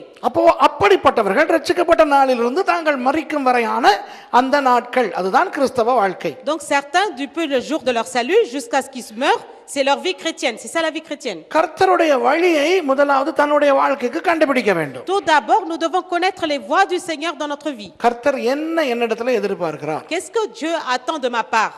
இயேசுவை போல மாற வேண்டும். Que je vive comme Jésus. ஊழியம் செய்ய வேண்டுமானால் எந்த ஊழியம் செய்ய வேண்டும்? Je dois வேண்டும்? faire le ministère, mais quel ministère? எப்படி நான் கர்த்தருடைய வழிகளில் நடப்பது என்று முதலாவது கண்டுபிடித்து விட்டு, tout d'abord savoir comment je peux marcher dans la voie du Seigneur. அடுத்தது அந்த வழிகளில் நடக்க வேண்டும் என்று சொல்லி இருக்கிறது. Et après il est marqué qu'on doit marcher dans ces voies. இன்றைக்கு சில பேர் ரெண்டு தவறுகளை செய்கிறார்கள். Beaucoup ils font deux erreurs. ஒன்று ஓடுகிறார்கள். Là certains ils courent. அடுத்தது நின்று கொண்டிருக்கிறார்கள். D'autres ils se tiennent debout sans bouger. சில கிறிஸ்தவர்கள் ஓடிக்கொண்டே இருப்பார்கள். Certains chrétiens sont en train de courir à tout moment. அவசர வாழ்க்கை. C'est des vies de précipitation. உடனே சீக்கிரத்தில் அவர்கள் வரங்கள் பெற்றுக்கொள்ள வேண்டும். Et tout de suite il faut avoir des dons. சீக்கிரத்தில் அவர்கள் ஊழியம் செய்ய வேண்டும். Rapidement il faut faire les ministères. பொறுமை இல்லை. Pas de patience. அவசரமான ஆவிக்குரிய வாழ்க்கை. C'est une vie spirituelle précipitée. இன்றைக்கு சில குடும்பங்களிலே இப்படிப்பட்டவர்கள் இருக்கும் பொழுது மற்றவர்களுக்கு பெரிய தலைவலியாய் இருக்கும். Et quand on voit des gens comme ça dans une famille, c'est vraiment difficile pour les autres. அவசர கிறிஸ்தவ வாழ்க்கை. C'est une vie chrétienne précipitée. உடனே எல்லாமே விளங்க வேண்டும் அவர்களுக்கு. Tout de suite il faut que je comprenne tout. அவர்கள் ஊழியம் செய்தால் ஏதாவது சுவிசேஷம் அறிவித்தால் கேட்கிறவன் எல்லாமே ரட்சிக்கப்பட்டு வர வேண்டும். Il dit si j'annonce l'évangile, je fais quelque chose, il faut que tout soit sauvé. ஞானஸ்நானம் எடுத்து ஒரு வருஷத்துக்குள்ளாக தீர்க்கதரிசனம் எல்லாம் உரைக்க வேண்டும். J'ai pris le baptême et l'année d'après tout de suite je dois prophétiser. ஆகவே இந்த அவசர வாழ்க்கை என்னத்தை கொண்டு வரும் என்றால் களைப்பு. Cette vie de précipitation, qu'est-ce qu'elle va apporter? Elle va apporter la fatigue. சரியா? இப்போ நீங்கள் எங்கேயாவது நடந்து போகும் பொழுது ஓடி பாருங்கள், ரொம்ப தூரம் போக முடியாது, களைத்து போய் விடுவீர்கள். Par exemple, si vous allez quelque part, courir par exemple, vous allez pas courir longtemps, vous allez être fatigué. 100 metre ஓடுகிறதும் மரத்தான் ஓடுவதும் வித்தியாசம். Entre courir une course à pied et courir le marathon, c'est deux choses différentes. 100 metre ஓடுகிறவன் தொடக்கத்திலிருந்து முடிவு வரை வேகமாய் ஓட வேண்டும். Et celui qui fait 100 mètres, un athlétisme de 100 mètres, il court vite. ஆனால் பல mile தூரம் மரத்தான் ஓடுகிறவர்கள், mais celui qui fait un marathon de plusieurs kilomètres, 100 metre ஓடுகிற மாதிரி ஓடினால் அவர்கள் 500 மீட்டர் ஓடின உடனே களைத்து விழுந்து விடுவார்கள். il ne peut pas courir pour celui qui fait le sprint de 100 mètres, il va être fatigué vite. இன்றைக்கு இந்த இடத்துல சில கிறிஸ்தவர்கள் இருக்கிறார்கள். Et d'ici il y a certains chrétiens, அவசரம். ils sont précipités. பெரிய வளர்ச்சி உடனே வர வேண்டும். Et tout de suite il faut pousser, il faut faire quelque chose. ரட்சிக்கப்பட்டு 15 வருஷங்களாக இருக்கின்றவர்கள் செய்கிறது போல இவர்களும் செய்ய வேண்டும். il faut qu'ils fassent des choses comme celui qui a été sauvé depuis 15 ans. சில ஊழியக்காரர்கள் செய்வது போல இவர்களும் செய்ய வேண்டும். il faut qu'ils fassent comme certains serviteurs de Dieu. இப்படி இருந்தால் என்ன தெரியுமா நடக்கும்? vous savez s'ils sont ainsi, qu'est-ce qui va se passer? Copy அடிக்க ஆரம்பிப்பார்கள். ils vont commencer à copier. சில பேர் பார்த்தால் சில ஊழியக்காரங்களை அவர்கள் நகல் செய்வார்கள், copy அடிப்பார்கள். ils vont commencer à imiter. அப்போ இந்த மாதிரி இந்த அவசர கிறிஸ்தவர்கள், donc ces chrétiens qui sont précipités, இந்த மாதிரி மற்றவர்களை நகல் செய்ய ஆரம்பிப்பார்கள் சபைக்குள்ளே கூட. dans l'église ils vont commencer à imiter les uns les autres. சில கிறிஸ்தவர்கள் நின்று விடுவார்கள். d'autres chrétiens ils vont s'arrêter. அப்படி நின்று இப்படி பாக்கெட்ல கை போட்டுக்கிட்டு இப்படி ils vont mettre la main de la poche et puis attendre. அப்ப பிரயாணம் போக முடியாது. Donc ils peuvent pas faire le voyage. பாலைவனத்திலே இஸ்ரவேல் ஜனங்கள் நடக்கும் பொழுது அவர்களுக்கு நடக்கிற வாழ்க்கை எப்படி என்று தெரியும். Dans le désert, quand les Israélites ont marché, ils ont connu qu'est-ce que c'est une vie de marche. பாலைவனத்திலே நடக்காமல் நின்றால் அந்த சூரிய வெப்பம் அவர்களை தாக்கி கருக வைத்து விடும். Dans le désert, quand on ne marche pas, le soleil, il veut vraiment les brûler. ஓடினால் களைத்து போய் விழுந்து விடுவார்கள். S'ils couraient, ils seraient fatigués, ils tomberaient par terre. ஆகவே நடப்பதால் தான் முன்னேறலாம் என்றதை அறிந்தவர்களுக்கு ஆண்டவர் மோசே மூலமாக இப்படி சொல்லுகிறார். Donc le Seigneur, il voulait, afin qu'ils connaissent à travers Moïse, il a dit c'est en marchant qu'on peut avancer. அவருடைய வழிகளில் எல்லாம் நடந்து, Afin de marcher dans toutes ses voies. ஆண்டவருடைய வழிகள் என்றால் என்ன? Et donc qu'est-ce que sont les voies du Seigneur? எப்படி அந்த வழியை கண்டுபிடிப்பது? Comment trouver ces voies? அதுதான் வார்த்தை. C'est ça la parole. கர்த்தருடைய வார்த்தையிலே தான் அவருடைய வழிகளை கண்டுபிடிப்பது. C'est dans la parole de Dieu qu'on peut trouver ses voies à lui. வழி என்று சொல்லும் பொழுது பரலோகம் போகிற வழி மாத்திரமல்ல. Quand on parle de voie, c'est pas le chemin juste pour aller au ciel. அந்த வழியை பற்றி இந்த இடத்துல பேசவில்லை. On parle pas de ce chemin-là ici. ஆண்டவர் உங்களுக்காக நியமித்த வழியிலே நடக்க வேண்டும். Vous devez marcher dans le chemin que le Seigneur a choisi pour vous. பாருங்கள், வழி என்று சொல்லும் பொழுது கிறிஸ்தவ வாழ்க்கையிலே ரெண்டு இருக்கின்றது. Quand on parle de voie de chemin, il y a deux sortes de chemins. ஒன்று எல்லா கிறிஸ்தவர்களும் ஒரு வழியில் இருக்கிறோம், அந்த வழிக்கு பேர் தான் இயேசு.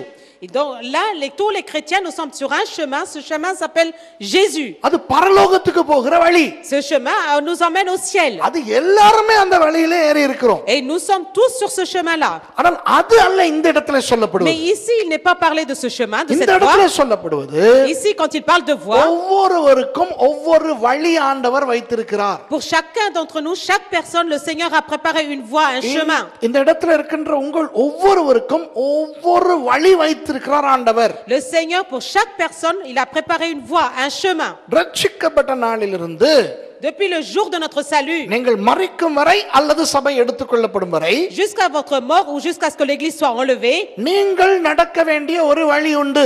il y a un chemin sur lequel vous devez marcher. அது ஒரு நபர் நடக்க வேண்டிய ஒரு வழி பாதை. C'est-à-dire une personne qui peut marcher sur un seul chemin unique. மறுபடி சொல்கிறேன், ஒரு நபர் நடக்க வேண்டிய ஒரு வழி பாதை. C'est-à-dire une personne qui marche sur un chemin unique. One way ஸ்ட்ரீட்னு சொல்லுவாங்களே அந்த மாதிரி. அந்த ஒரு வழி பாதை என்றால் அதிலே திரும்பி வர முடியாது. Vous connaissez les chemins, les routes à sens unique, on peut aller directement, on peut pas retourner. அந்த ஒரு வழியில் ஒரு ஆள் தான் போக வேண்டும். Dans ce chemin à sens unique, il y a une personne qui peut prendre. இந்த இடத்துல இருக்கின்ற நீங்கள் இருக்கிறீர்களே, நீங்கள் ஒருவர் தான் இந்த உலக சரித்திரத்திலேயே இருக்கிறீர்கள். Donc vous qui êtes là, c'est vous la personne unique qui pouvez accomplir votre histoire.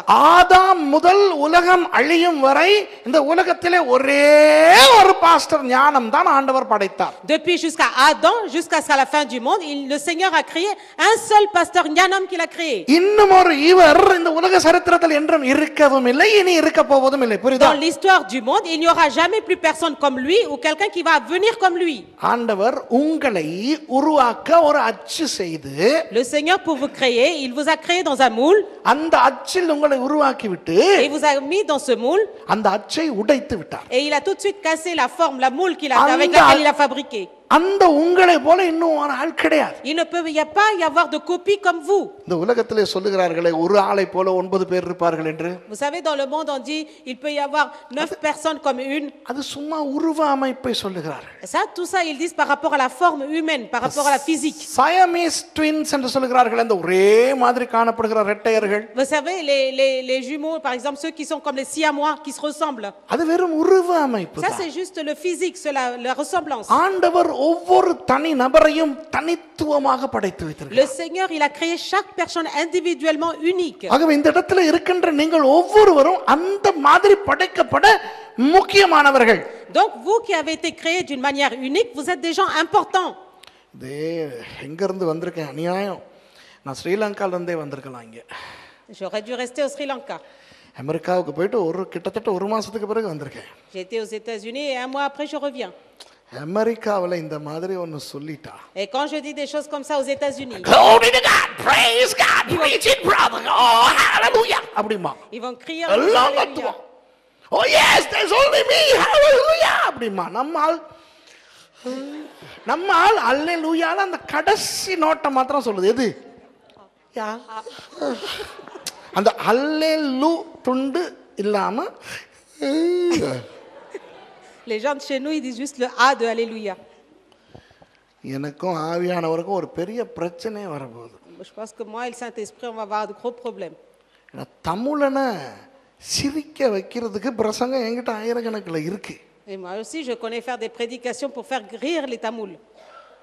அதில் ஒன்று எடுத்து விட வைக்காம Au lieu d'en faire un comme cela, இதை கொடுத்து le Saint-Esprit m'a donné ça. எல்லாரும் கொட்டாவி விட வச்சுக்கிட்டு இருக்கிறார். Je suis en train de faire bailler tout le monde. உண்மையாவே ஒரு உண்மையான நல்ல விஷயம் ஐயா. C'est quelque chose de bien que je vous raconte. உங்களை மாதிரி ஒரு ஆள் தான் ஐயா இருக்கு. Je dis, il n'y a qu'une seule personne comme vous. நீங்க நல்ல ஆளோ கெட்ட ஆளோ, Que vous êtes quelqu'un de bien ou mauvais. நீங்க நல்ல ஆளா இருந்தா இது ஒரு துக்க செய்தி. Si c'est que vous êtes quelqu'un de bien, le message n'est pas bon, triste. ஐயோ உங்களை போல இன்னொரு நல்ல ஆள் இந்த உலகத்துல இல்ல. Ah, mais il y a personne de bien comme moi. கெட்ட ஆளா இருந்தா நல்ல செய்தி. Si vous êtes quelqu'un de mauvais, vous vous dites, ah chouette, il y a personne comme moi. உங்களை போல ஒண்ணு தான் இருக்குது, அது போதுதான் சாமி. Il y a que comme il y a unique, il y a que une personne comme moi. இன்றைக்கு உலகத்துல இருக்கிற பெரிய பிரச்சனைக்கு காரணமே Le gros problème qu'il existe dans ce monde, தன்னுடைய தனித்துவத்தின் முக்கியத்தை ஒருவனும் உணராதது. parce que chaque personne ne ressent pas comme quoi il est unique. நீங்கள் ஒவ்வொருவரும் தனித்துவமானவர்கள் என்பதனை நீங்கள் உண்மையாக உள்வாங்கிக் கொண்டால், Si vraiment vous ressentez à l'intérieur de vous que vous êtes quelqu'un de unique, நீங்கள் உங்களை வேறு யாரோடும் ஒப்பிட மாட்டீர்கள். vous vous comparez jamais à quelqu'un d'autre. வேதம் என்ன சொல்லுகிறது தெரியுமா? Qu'est-ce que la parole dit? உன்னுடைய தலையில் இருக்கிற மயிரெல்லாம் எண்ணப்பட்டிருக்கிறது. Que les cheveux de ta tête ont été comptés. அப்படி அந்த எனக்கு ஆண்டவர் இத்தனை மயிர் தான் இருக்க வேண்டும் என்று தீர்மானித்திருக்கிறார் என்ற அந்த சத்தியத்தை உள்வாங்கினவனுக்கு, Mais donc si nous sommes conscients de cette vérité qui dit que le Seigneur a mis autant de cheveux sur ma tête, முடி போவது வலிக்காது. quand le cheveu tombe, ça fait pas mal. இல்லாதவன் தான் தலையை seed. C'est pour ça que certains, quand ils se coiffent et qu'ils voient que ça tombe, C'est la ils font bombe des légale. soupirs. சில பொம்பளைகள் பார்த்துருக்கீங்களா? Oui, vous avez vu des femmes? தலையை சீவிட்டு சீப்பை பார்த்துட்டு ஐயோ. ஒரு ஆள் சொல்லும், விட்டமின் இ பூசு தலைக்கு. L'autre, elle dit, mets du vitamine E sur sa tête. இன்னொரு ஆள் இன்னொன்னு சொல்லும். Et l'autre qui dit autre chose. இந்த மாதிரி தன்னுடைய தனித்துவத்தை உணர்ந்து கொள்ளாதவன் நிமித்தமாக உலகத்திலே பயங்கர வியாபாரங்கள். Donc c'est parce que les gens ne savent pas qu'ils sont uniques, c'est pour ça que le commerce marche bien dans le monde. Babur சலூனுக்கு அந்த காலத்துல நம்ம எல்லாம் பாபர் சலூனுக்கு போறதே பயந்து நடுங்கி அந்த கச்சன்னு ஒன்று வச்சிருப்பான். என்ற தெய்வமே அது கில்லும் சரியா பயந்து தான் போறது. Par exemple, quand on va chez le coiffeur, vous savez les instruments qu'ils ont. இப்போ பாபர் சலூனுக்கு போய் உட்கார்ந்தா, Et maintenant quand on va chez le coiffeur, ஏன்னா எத்தனையோ தலை ஸ்டைல்ஸ்ல ஒருத்தன் உட்காந்துருப்பான். இப்படி ஒருத்தன் இருப்பான் சரியா, இப்படி ஒருத்தன் இருப்பான் பட்டனை பாதி திறந்து போட்டுக்கிட்டு, அப்ப இந்த மாதிரி வேணுமா இந்த மாதிரி வேணுமா இந்த மாதிரி வேணுமா. on voit beaucoup de têtes en disant avec des poses, en disant est-ce que vous voulez cette tête là, cette tête là. அழகான ஒருத்தனை கொண்டு வந்து அப்படி உட்கார வச்சு போட்டோ எடுத்துட்டு அதே மாதிரி முடிய வெட்ட சொல்லுவான். நம்மால் வெட்டிட்டு கண்ணாடியை பார்த்தா il met quelqu'un de beau, un mannequin, et il en demande la même coiffure. Et nous, quand ça vient sur nous, qu'est-ce que ça devient? அது ஜோக் என்னன்னா, நம்ம ஆளுங்க சலூனுக்கு போயிட்டு முடி வெட்டுற போது நானும் போயிட்டு பார்த்துருக்கிறேன். அந்த தலைமுடி இது மாதிரி வெட்டுங்க. Et moi aussi, je veux cette coiffure. சலூன்காரனும் என்ன செய்வான்? Vous savez, le coiffeur, qu'est-ce qu'il va அது faire? மாதிரி வெட்டுறதா இருந்தா 300 ரூபாய். Il va dire, si tu veux cette coiffure, c'est 300 roupies. பரவாயில்ல அப்படி. C'est pas grave. அவன் வெட்டிட்டு சும்மா அப்படி காட்டணும், கண்ணாடியில் போட்டு பின்னுக்கு ஒரு கண்ணாடியை பார்த்தான்னு சும்மா. Il va montrer le miroir devant, le miroir derrière. சரி, பொம்பளைகளுக்கு இதுதான் பிரச்சனை. Le problème des femmes, c'est ça. பொம்பளைகளோட salons இன்னைக்கு உலகம் பூரா beauticians, beauty salon. Et pour les femmes, c'est pareil. Les salons de coiffure, les esthéticiens. அதனால அந்த அவட மாதிரி கண்ணா இருக்கணும். Moi aussi, je veux le même joue. இவட மாதிரி உதடு இருக்கணும். Moi, je veux les mêmes lèvres. அவட மாதிரி மூக்கு Je இருக்கணும். veux le nez de elle. அந்த மாதிரி தலைமுடி. Moi, je veux les cheveux comme celui-là. சுருண்டு இருக்கிறத நீட்டிக்கிறாளுங்க. Les bouclés, on les fait raides. நீட்டி இருக்கிறத சுருட்டிக்கிறாளுங்க. Ceux qui sont raides, ils veulent les boucler. சரியா? இப்ப அமெரிக்காவுல எல்லாம் என்ன தெரியுமா பண்றான்? மைக்கேலிங்கம் உங்க மாதிரி ஆட்களுக்கு முடி ஊன்றான் ஐயா, நடுறான். Pour les gens comme le frère Michael, ils sont en train de planter des cheveux. நான் யோசிப்பேன், Et moi, je réfléchis. ஆண்டவர் அந்த முடியையும் சேர்த்துத்தான் சொன்னாரா இல்லாட்டி அது இல்லாம சொன்னாரா? Le உன் தலையின் Seigneur, மயிரெல்லாம் le எண்ணப்பட்டிருக்கிறது. Seigneur, est-ce qu'il a calculé ses cheveux qui vont planter ou est-ce qu'il les a enlevés? ஆண்டவரே குழப்பறான் ஐயா. Ils sont en train de troubler le Seigneur lui-même. ஆண்டவர் தீர்மானிக்கிறார், இத்தனை வருஷம் தான் இவனுக்கு இந்த இடத்தில் முடி இருக்கும். Le Seigneur, il a pris une décision en disant autant d'années, il aura autant de cheveux. பாருங்கள், தனித்துவம். சரியா? ஆண்டவர் உங்கள் ஒவ்வொருவரையும் தனியாக படைத்திருக்கிறார். Le Seigneur, il vous a créé chacun d'entre vous unique. எந்த உருவத்தில் நீங்கள் இருக்கிறீர்களோ La forme que vous avez, அந்த உருவம் தனித்துவமானது. cette forme, elle est unique pour vous. அந்த உருவத்தை ஆண்டவர் படைத்து வைத்திருக்கிறார். Et le Seigneur, il vous a créé ce corps. ஆகவே நீங்கள் அந்த தனித்துவத்துக்காக நீங்கள் சந்தோஷப்பட Donc, வேண்டும். vous devez être heureux de ce corps unique que Dieu vous a donné. ஒப்பிட்டு பார்த்தால் தான் C'est quand on commence à comparer, போட்டி உணர்வு வரும். il y a vraiment l'envie de se comparer. அவரை மாதிரி உடுத்தணும், இவங்கள மாதிரி உடுத்தணும். On dit, je veux m'habiller comme lui, je veux m'habiller comme elle. இப்படி இன்றைக்கு கிறிஸ்தவர்கள் Aujourd'hui, les chrétiens, உண்மையாக நீங்கள் உட்கார்ந்து யோசித்து பார்த்தால் quand vous réfléchissez bien, எந்த அளவுக்கு நீங்கள் மற்றவர்களோடு உங்களை ஒப்பிடுகிறீர்கள் என்று உங்களுக்கு தெரியும். réfléchissez comment vous vous comparez aux autres. அப்படி ஒப்பிட்டு பார்க்கிறபடினால் அநேக கிறிஸ்தவர்கள் வீணாகி கொண்டு போகிறார்கள். Parce que beaucoup de chrétiens, ils se comparent, ils sont abîmés. உடம்பு ரீதியாக மாத்திரமல்ல, Pas seulement tout ce qui est physique, உள்ள ரீதியாக, même à l'intérieur, ஆவிக்குரிய ரீதியாக même du côté spirituel. இந்த ஒப்பிட்டு பார்த்தலை நிறுத்த வேண்டும். Arrêtez de vous comparer. இன்றைக்கு குடும்பங்களில் வருகிற பெரிய சண்டைகளுக்கு காரணமே இந்த ஒப்பிட்டு பார்ப்பது Dans தான். la famille, quel est le grand problème? Les grandes disputes, elles viennent parce que les gens se comparent. கர்த்தர் உங்களுக்கு ஒரு கணவனை கொடுத்திருக்கிறார். Le Seigneur, il vous a donné un mari. கர்த்தர் உங்களுக்கு ஒரு மனைவியை Le கொடுத்திருக்கிறார். Seigneur, il vous a donné une épouse. கர்த்தர் உங்களுக்கு ஒரு பிள்ளையை Le கொடுத்திருக்கிறார். Seigneur, il vous a donné un enfant. கர்த்தர் உங்களுக்கு பெற்றாரை கொடுத்திருக்கிறார். Le Seigneur vous a donné des parents. இதுல இருக்கிற தனித்துவத்தை அனுபவிக்க வேண்டும். Il faut que vous sachiez apprécier quelque chose de unique qu'il a இன்றைக்கு donné. அநேக கணவன்மாருக்கு என்ன பிரச்சனை? Beaucoup de maris, qu'est-ce qu'ils ont comme problème? நீ இருக்கிறியா, ஆனா அவளை பாருங்க, அவ புருஷனை எவ்வளவு அழகா மதிக்கிறான். Regarde toi, tu es comment? Regarde l'autre comment elle apprécie son mari. Elle le ஆமாவா respecte. இல்ல? நிறைய புருஷன்மார் இப்படி சொல்றாங்களா? Beaucoup de maris le disent ou pas? என்ன தலையே ஆட்ட மாட்டேங்குது, எல்லாம் Beaucoup ne பயத்துல bougent pas la கிடக்குறாங்க. tête. பாஸ்டர் மாத்திரம் ஆட்டுறாரு. ஏன்னு சொன்னா அன்னைக்கு நீங்க வேற எதுவும் சொல்றீங்களோ?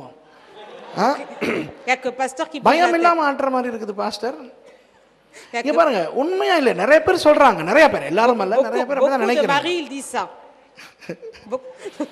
அந்த பொம்பளை பாரு இப்படி இருக்குது, இந்த பொம்பளை இப்படி இருக்கு, நீயும் இருக்கிறியே. Et beaucoup de maris, ils disent, regarde cette femme, elle est mieux. Regarde cette femme, elle est mieux. அந்த பொம்பளை அவனை கதவை சாத்திக்கிட்டு என்ன சாத்துறாளோ யாருக்கு தெரியும்? On ne sait pas cette femme, qu'est-ce qu'elle fait chez elle. Mais lui, il pense ça. சபைக்கு அழகா ஜோடு போட்டுக்கிட்டு வர்றாங்க தானே, சபைக்கு அழகா புருஷன் மஞ்சாதி சும்மா ஜோடா வராங்க Parce que தானே. quand ils viennent le couple dans l'église, ils sont bien. நம்பாதீங்க, Ne croyez pas à ça. உள்ள என்ன வண்டவாளன்னே Vous தெரியும். savez pas qu'est-ce qui se passe à la maison. அடிக்கடி கல்யாண வீடுகளில் நான் சொல்லியிருக்கேன். நான் இலங்கையில இருந்து வரதுக்கு போது என்னுடைய மாணவன் ஒருவன் திருமணம் செய்தான். Et avant de venir là, au Sri Lanka, pour un de mes étudiants, je fais un mariage. அந்த கல்யாணத்துல நான் சொன்னேன், Et dans ce mariage, j'ai dit, இந்த புள்ள வந்த விதத்தை பார்த்து நம்பி ஏமாந்துராத ராசா. j'ai dit, ne crois pas à la manière dont elle arrive, cette fille, et ne crois pas à tout ce qu'elle dit. இல்லையா? உங்க மனைவிமார் கிறிஸ்தவ கல்யாணத்துல உங்க மனைவிமாரெல்லாம் எப்படி அழகா தலையை குனிஞ்சுக்கிட்டு அப்பா கையை பிடிச்சிக்கிட்டு இல்லாட்டி யாரையாவது கையை பிடிச்சிட்டு நடந்து வந்துச்சுன்னு பாத்தீங்களா? ஞாபகம் இருக்கா? Est-ce que vous vous rappelez comment l'épouse, elle rentre en tenant la main du père ou de la mère?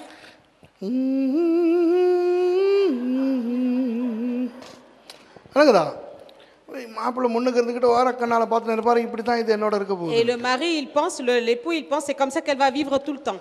அந்த உருவத்தை பார்த்து நினைக்க போறாரு, இது உண்மையிலேயே இதுதான் உருவம்ட்டு. Et en regardant cette physique, il va penser, c'est vrai, elle est comme நிறைய ça. Paint எல்லாம் அடிச்சு நல்லா உடுப்பெல்லாம் போட்டு முன்னுக்கு ஒரு துணியெல்லாம் போட்டு மூடி, இல்லையா? Elle a été bien maquillée, bien habillée, bien enfermée.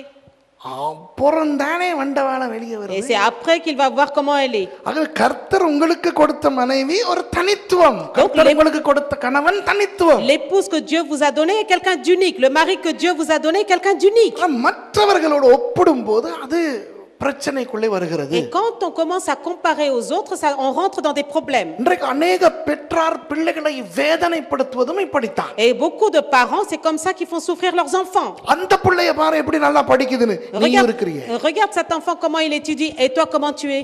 அந்த பிள்ளை நல்லா கீழ்ப்படியுது, நீ இருக்கிறியே. Regarde cet enfant comment il obéit mais toi tu obéis pas. இப்படி ஒப்பிட்டு பார்த்தே இந்த பிள்ளைகளுக்கு வேதனை வருகிறது. Et en faisant de telles comparaisons augmente la souffrance. இன்றைக்கு இந்த ஒப்பிட்டு பார்ப்பது நிறுத்தப்பட வேண்டும். Donc aujourd'hui, il faut arrêter la comparaison. ஏனென்றால் கர்த்தர் உங்களை தனித்துவமாக படைத்து Parce que le Seigneur, il vous a créé en tant que personne unique. உங்களுக்கென ஒரு வழியை ஆண்டவர் Le ஆயத்தப்படுத்தியிருக்கிறார். Seigneur vous a préparé un chemin unique pour vous. நீங்கள் எந்த அளவு முக்கியமானவர்கள் என்றால் À quel point vous êtes important pour lui. உங்களுக்கென ஒரு வழியை ஆண்டவர் Il a ஆயத்தப்படுத்தியிருக்கிறார். préparé un chemin uniquement pour vous. உங்களுக்கென ஒரு தனி மூளையை கொடுத்திருக்கிறார். Il vous a donné un endroit exprès pour vous. உங்களுக்கென ஒரு உடம்பை ஆண்டவர் Il vous a உருவாக்கி créé un corps exprès pour vous. அந்த உடம்புக்குள்ளே உங்களை கொண்டு வந்து வைத்து Et dans ce corps, il vous a placé.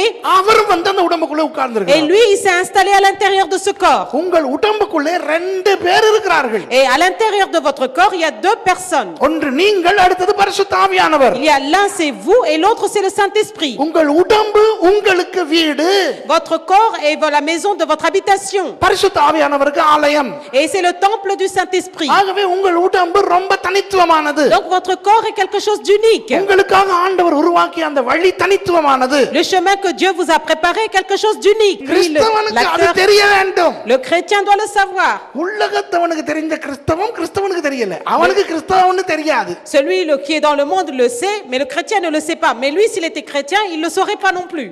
கர்த்தர் உங்களுக்கென ஒரு தனி வழியை வைத்திருக்கிறார். Le Seigneur, il a préparé un chemin unique pour vous. அந்த வழியை கண்டுபிடிக்க வேண்டும். Et essayez de trouver ce chemin. அதிலே நீங்கள் நடக்க வேண்டும். Et il faut que vous y marchiez dedans. அந்த உங்களுக்கான தனி வழியில் நடக்கும்போது Et quand vous marchez dans ce chemin unique, மற்றவர்கள் தங்கள் வழிகளிலே நடக்கிறதை பார்த்து பொறாமைப்படவும் தேவையில்லை.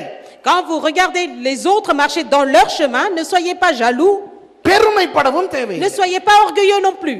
கர்த்தர் உங்கள் ஒருவருக்காக நியமித்த அந்த வழியிலே நீங்கள் நடக்க வேண்டும். Donc vous devez marcher dans le chemin que le Seigneur vous a destiné. புரியுதா உங்களுக்கு? Est-ce que vous நீங்கள் comprenez? எல்லாரும் தனித்துவம் கொண்டவர்கள். Vous êtes tous des gens uniques. அதைத்தான் இந்த இடத்துல இரண்டாவதாக சொல்லி இருக்கிறது. C'est ce qu'il dit le Seigneur deuxièmement. சரி, மூன்றாவது வாசிங்க. அவரிடத்தில் அன்பு கூர்ந்து. இப்போ வேறு எந்த ஒரு தெய்வமும் இதை சொல்லவில்லை. Aucun Dieu ne dit cela. உங்களுக்கு தெரியுமா? Est-ce que vous savez? உலகத்தில் எத்தனையோ மதங்கள் இருக்கின்றன. Dans le monde, il y a beaucoup de religions. எத்தனையோ தெய்வங்கள் Il இருக்கின்றன. y a beaucoup de dieux et de déesses. உலகத்தில் எந்த ஒரு தெய்வமும் தங்கள் பக்தர்களை பார்த்து நான் உன்னை நேசிக்கிறேன் என்று சொல்லவில்லை. Aucun dieu de ce monde n'a dit à leurs croyants je vous aime. சொல்லி இருக்காங்களா இல்லையான்னு தெரியாதேன்னு நீங்க சொல்லாதீங்க. சொல்லி இல்ல. Mais ne dites pas peut-être qu'ils ont dit. Moi je vous affirme qu'ils n'ont jamais dit. அதுபோல இன்றைக்கு தெய்வங்கள் Donc aujourd'hui les dieux et les déesses, தங்கள் பக்தர்களிடத்திலிருந்து எத்தனையோ காரியங்களை எதிர்பார்க்கிறார்கள். les dieux et les déesses du monde attendent des choses de leurs croyants. நீ எனக்கு இறைச்சி கொண்டு வா, எனக்கு மதுபானம் கொண்டு வா, எனக்கு பூ கொண்டு வா, பழம் கொண்டு வா, காசு கொண்டு வா. Et certains ils disent amène-moi des fleurs, des fruits, des légumes, de l'argent, de l'or. இதெல்லாம் கொண்டு வா என்று சொல்வார்கள். அன்பு கொண்டு வா என்று சொன்னது கிடையாது ஒரு தெய்வமும். Mais aucun dieu ne dit apporte-moi, donne-moi seulement de l'amour. நம்முடைய ஆண்டவர் மாத்திரம் Mais seulement notre Dieu, நம்மை நேசித்தார். il nous a aimés. நம்மிடத்தில் இருந்து அன்பை கேட்கிறார். Et donc il attend de l'amour de notre part. ஆண்டவர் என்னத்தை எதிர்பார்க்கிறார் உங்களிடத்தில் இருந்து? Qu'est-ce que Dieu attend de notre part? அவர் மேல் அன்பு வைக்கவாம். Afin que nous l'aimions. அந்த கூர்ந்து என்ற அந்த சொல்லை எபிரேய மொழியிலே நான் பார்த்தேன். Moi j'ai regardé vraiment profondément ce mot en hébreu. அந்த அன்பு கூர்ந்து, அந்த கூர்ந்து என்ற சொல்ல என்ன தெரியுமா? Vous savez qu'est-ce que c'est montrer de l'amour? அது செயலில் காட்டு. Montrer de l'amour, c'est le montrer par nos actions. அன்பு உள்ளத்திலே இருந்தால் போதாது. L'amour ne suffit pas qu'on l'ait dans le cœur. அதை நீ செயலில் காட்டு. Il faut qu'on le montre dans nos actions. இதே சொல் தான் புதிய ஏற்பாட்டிலே கிரேக்க மொழியிலே, Et c'est le même mot dans le Nouveau Testament en grec. புருஷன் மனைவியின் மேல் அன்பு கூர்ந்து என்று இருக்கிறது. C'est dit Marie, aimez vos femmes. புருஷன் மனைவியின் மேல் அன்பு வைத்திருந்தால் போதாது. Il suffit pas que le mari il aime sa femme. அதை காட்ட வேண்டும். Il faut qu'il le montre. அதுபோல ஆண்டவர் எதிர்பார்க்கிறார். De même le Seigneur attend de nous. நீங்கள் ஆண்டவருக்கு அன்பை காட்ட வேண்டும். Vous aussi que vous démontrez, vous montrez votre amour à Dieu. ஏனென்றால் ஆண்டவர் ஒரு நபர். Pourquoi? Parce que notre Dieu est une personne. நம்முடைய ஆண்டவர் சும்மா ஆவி அல்ல. Notre Dieu n'est pas juste un esprit. அவர் சும்மா வல்லமை அல்ல. C'est pas juste une puissance. அவர் ஒரு நபர். c'est qu'une personne, உணர்வு உள்ளவர். s'il a des sensations, அவருக்கும் சந்தோஷம், துக்கம், வேதனை எல்லாம் இருக்கிறது. il a des émotions comme la joie, la paix, la souffrance, tout cela. பரிசுத்த ஆவியை துக்கப்படுத்த வேண்டாம் என்று எபேசியர் 4:30 பார்க்கிறோம். Dans Ephésiens 4:30, il est dit, ne attristez pas le Saint-Esprit. அறுவடை மிகுதி வேலையாட்கள் குறைவு என்று இயேசு துக்கப்பட்டதை பார்க்கிறோம். On voit que Jésus, il avait été attristé. இயேசு கண்ணீர் விட்டதை On பார்க்கிறோம். voit que Jésus, il a versé des larmes. பழைய ஏற்பாட்டிலே நோவா காலத்திலே ஆண்டவர் மனஸ்தாபப்பட்டதை பார்த்தோம். Dans l'Ancien Testament, à l'époque de Noé, on voit que Dieu, il a regretté. ஆண்டவருக்கு உணர்வு இருக்கிறது. Notre Dieu, il a des émotions. அவர் உங்களிடத்திலிருந்து அன்பை எதிர்பார்க்கிறார். Donc, il attend de votre part votre amour. இப்போ நீங்கள் ஆண்டவருக்கு அந்த அன்பை காட்ட வேண்டும். Donc, vous devez montrer votre amour. எப்படி காட்ட வேண்டும்? Comment vous devez la démontrer? அது உங்களுக்கு நீங்கள் கண்டுபிடித்துக் கொள்ள வேண்டியதுதான். C'est à vous de trouver. சில விஷயங்களை நமக்கு சொல்லிக் கொடுக்கலாம். Certaines choses, on peut l'enseigner. ஆண்டவருக்கு வாயாலே சொல்லுங்க நான் உங்களை நேசிக்கிறேன் என்று. Dites de votre bouche au Seigneur que vous l'aimez. சரி, சொல்றது ரொம்ப முக்கியம், ரொம்ப பவர்ஃபுல் தெரியுமா? Vous savez, le fait de dire. சில பேர் வந்து ஐ லவ் யூ சொல்லி செருப்பால் அடி வாங்குறாங்க. Certains, ils disent je t'aime à des personnes et à la fin, ils te prennent des coups de sandales. அவ்வளவு பவர்ஃபுல் அந்த I love you. Tellement cet amour je t'aime est tellement puissant. சரியா? சில குடும்பங்கள் வந்து பிரியுது. D'autres familles sont divisées. என்னன்னா பொண்டாட்டி சொல்லுது இவர் என் தங்கச்சிக்கு ஐ லவ் யூ சொல்லிட்டார். Pourquoi ma femme elle a dit je t'aime à ma sœur? சில குடும்பம் பிரியுது. Certaines familles sont divisées. இவர் எனக்கு ஐ லவ் யூ சொல்றாரு இல்லன்னு. Et en disant mon mari il me dit jamais je t'aime. சரியா? அப்போ இந்த ஐ லவ் யூ ரொம்ப powerful. Vous voyez que ce je t'aime est tellement fort et puissant. சரியான ஆளுக்கு சரியான நேரத்துல சொல்லாட்டி கிழிஞ்சது கதை. Si vous le dites pas à la bonne personne au bon moment le je t'aime, c'est fini votre histoire. சரி, அதுக்கு sign எல்லாம் வச்சிருக்காங்க. Il y a des signes pour ça. இந்த ஊமை பாஷை இருக்குது தெரியுமா? Vous savez le langage des signes. அதுல ஐ லவ் யூ சொல்றது இப்படி. Donc les muets, les sourds muets, c'est comme ça. இது பிசாசு, இது பிசாசு. Ça c'est le diable, le démon. இந்த பேரவரலும் சேர்த்து வரணும். Il faut que l'autre doigt vienne. இது வந்து ஐ. Ça c'est le i. இந்த ஊமை பாஷையில இது ஐ. C'est le je. இது இல்ல, சரியா? இது ஐ. Okay? Ça c'est le je. இது L. Ça c'est le l. சரியா? இது y. இது y. Ça c'est le v. So I love you. அப்ப இப்படி காட்டினா ஐ லவ் யூன்னு அர்த்தம். Dans le langage des muets, c'est je t'aime, c'est comme ça. அப்போ ஆண்டவருக்கு ஐ லவ் யூ சொல்ல வேண்டும். Donc nous devons dire je t'aime à notre Dieu. அது ஓகே. மற்றது அன்பு கூறுகிறவர்களுக்கு அன்பு காட்டுகிறவர்களோடு பேச வேண்டும். அப்படி ஆண்டவருக்கு நீங்கள் எப்படி வேண்டுமானாலும் உங்களுடைய அன்பை காட்டிக் கொள்ளலாம். அது votre amour vous pouvez le montrer de différentes manières comme vous le voulez. ஆனால் ஆண்டவருக்கு அன்பு காட்ட வேண்டும். Mais vous devez montrer votre amour. சரி, இப்போ இந்த ஆண்டு விழாவை பற்றி பேசுவோமே. Donc prenons seulement l'anniversaire de l'église. உண்மையாக இது யாருடைய ஆண்டு விழா தெரியுமா? Vraiment c'est l'anniversaire de qui? இதை யார் தொடங்கினாரோ அவருடைய ஆண்டு விழா. Celui qui a commencé, c'est son anniversaire à lui. அது பாஸ்டர் ஆபேல் அல்ல. C'est pas pasteur Abel. ஆண்டவர் தான் இந்த சபையை தொடங்கினார். C'est le Seigneur qui a commencé l'église. கர்த்தர் தொடங்கினபடியால் தான் 23 வருஷங்களாக இந்த சபை சபையாக நடந்து கொண்டிருக்கிறது. C'est parce que Dieu l'a commencé, cette église elle existe depuis 23 ans. ஆண்டவர் பாஸ்டர் ஆபேலை பயன்படுத்தி இருக்கலாம். Dieu Seigneur a utilisé pasteur Abel. அவரையும் அவர் மனைவியையும் பயன்படுத்தி இன்று வரை இந்த சபையை நடத்தி கொண்டிருக்கலாம். Il utilise lui et son épouse pour faire fonctionner cette église. ஊழியர்கள் இருக்கலாம், விசுவாசிகள் இருக்கலாம். Il y a les serviteurs, d'autres serviteurs de Dieu, les croyants. இந்த ஆண்டு விழா வந்து ஆண்டவருடைய. Mais cet anniversaire de l'église, c'est à Dieu. அப்ப அந்த ஆண்டவருக்கு அன்பு காட்டும் பொழுது அவருடைய விழாவில் கலந்து கொள்வது ஒரு வழி.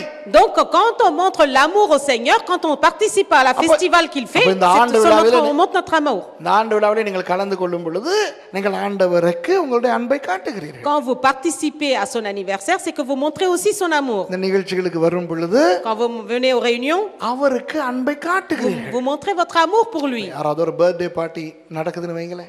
Supposez qu'il y a un anniversaire. நீங்க ஏன் போவீங்க அவங்களுடைய birthday? Pourquoi vous allez à la fête de cet anniversaire? அன்பை காட்டுறதுக்கு தானே போவீங்க. C'est pour faire plaisir à la personne. அங்க போய்ட்டு அது அருவலா இருந்தாலும் என்ன செய்யறது? Même si c'est ennuyeux à cet endroit, qu'est-ce qu'on fait? ஆகவே உங்களுக்கு சில நேரம் உடம்புக்கு கஷ்டமா இருக்கும், நித்திரை வரும், சில நேரம் களைப்பா இருக்கும். Quelquefois c'est fatigant, on a envie de dormir, on n'aime pas.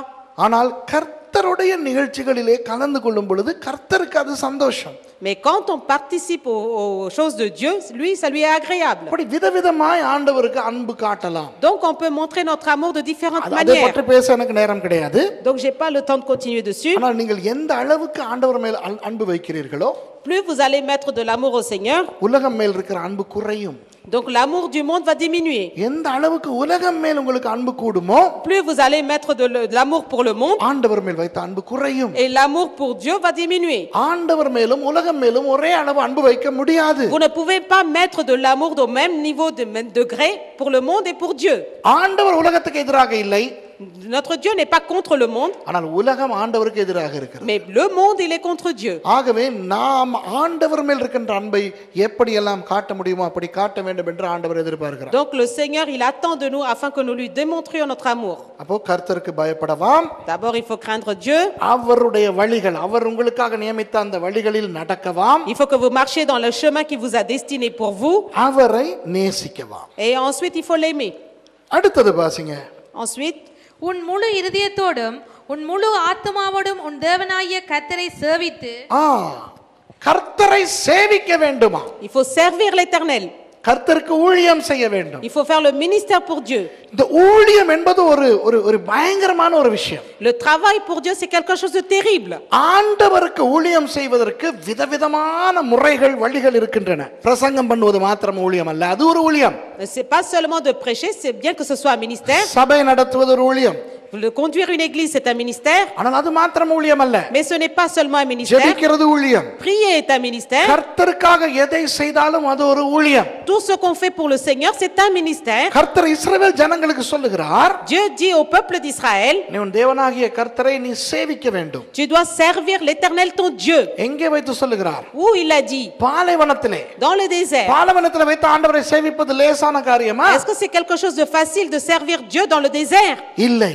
Non. ஆகவே ஆண்டவருடைய ஊழியம் என்பது கஷ்டமான ஒன்று. Donc le ministère pour Dieu c'est quelque chose de difficile. உலகத்தை சேவிப்பது ரொம்ப லேசு. C'est pour servir le monde c'est très facile. ஆண்டவருக்கு ஊழியம் செய்வது கஷ்டம். Mais servir Dieu c'est difficile. ஊழியம் ஏதாவது ஒரு ஊழியம் நீங்கள் செய்துதான் ஆக வேண்டும். Peu importe le ministère vous devez en faire quelque chose. அது ஜெப ஊழியமா இருக்கட்டும், Ça peut être la prière, நீங்கள் சுவிசேஷம் அறிவிக்கின்ற ça peut ஊழியமா être இருக்கட்டும், l'évangélisation, ஆலோசனை ஊழியமா இருக்கட்டும், ça peut être donner des conseils, நாட்காலிகள் அடுக்குகிற ஊழியமா ça peut இருக்கட்டும், être ranger les chaises, ஆராதனை நடத்துகிற ஊழியமா ça peut இருக்கட்டும், être diriger la louange, பிரசங்க ஊழியமா ça இருக்கட்டும், peut être donner la parole. எல்லாருமே ஊழியம் செய்ய வேண்டும். Tous nous devons servir Dieu. ஊழியத்துக்கு அழைக்கப்பட்டிருக்கிறேனா இல்லையா என்று அனாவசியமாக காலத்தை வீணாக்கி கொண்டிருக்கிறார்கள் சிலர். Il est certains sont en train de perdre leur temps en se demandant est-ce que je dois servir Dieu ou pas. எல்லாருமே ஊழியம் செய்ய வேண்டும். Tous nous devons servir Dieu. என்ன ஊழியம் செய்ய வேண்டும் என்பது மாத்திரம் கண்டுபிடிக்க வேண்டும். Il faut seulement trouver quelle sorte de ministère je dois faire. அந்த ஆண்டவர் தங்களுக்கென்று ஒரு வழியை வைத்திருக்கிறார் என்று சொன்னேனே.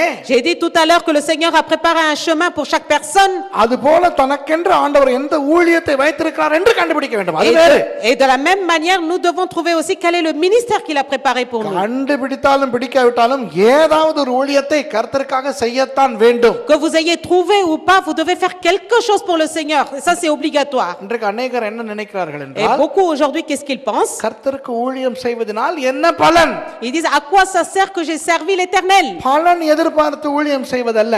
On n'attend pas de récompense pour faire le ministère. கர்த்தர் நமக்காக செய்த காரியங்கள் நிமித்தமா அவருக்கு ஊழியம் செய்ய வேண்டும். On fait le service, on fait le ministère parce qu'il a fait beaucoup de choses pour nous. அவர் இன்றைக்கு நமக்கு ரட்சிப்பை கொடுத்திருக்கிறார். Il nous a donné le salut, சுகத்தை il கொடுத்திருக்கிறார். nous a donné la guérison, பரலோகத்துக்கு எங்களை கொண்டு il va போகிறார். nous emmener au ciel, அவருக்கு ஊழியம் செய்ய வேண்டும். donc nous allons le servir. அந்த ஊழியம் செய்யும்போது Et quand nous faisons le ministère, ஆண்டவருடைய கனம் நமக்கு கிடைக்கிறது. on reçoit le respect, l'honneur que Dieu nous donne. ஒருவன் எனக்கு ஊழியம் செய்தால் என் பிதா அவனை கனம் பண்ணுவதாக Il இயேசு dit- சொல்லி இருக்கிறார். Jésus il dit si quelqu'un me sert, mon Père céleste l'honore. என்ன ஊழியம் செய்தால் என்று சொல்லவில்லையே. Il a pas dit si tu fais ce ministère là. ஒருவன் எனக்கு பிரசங்க ஊழியம் செய்தால் பிதா அவனை கனம் பண்ணுவார் என்று சொன்னாரா? Est-ce qu'il a dit si quelqu'un fait la prédication pour moi, est-ce que le Père l'honorera?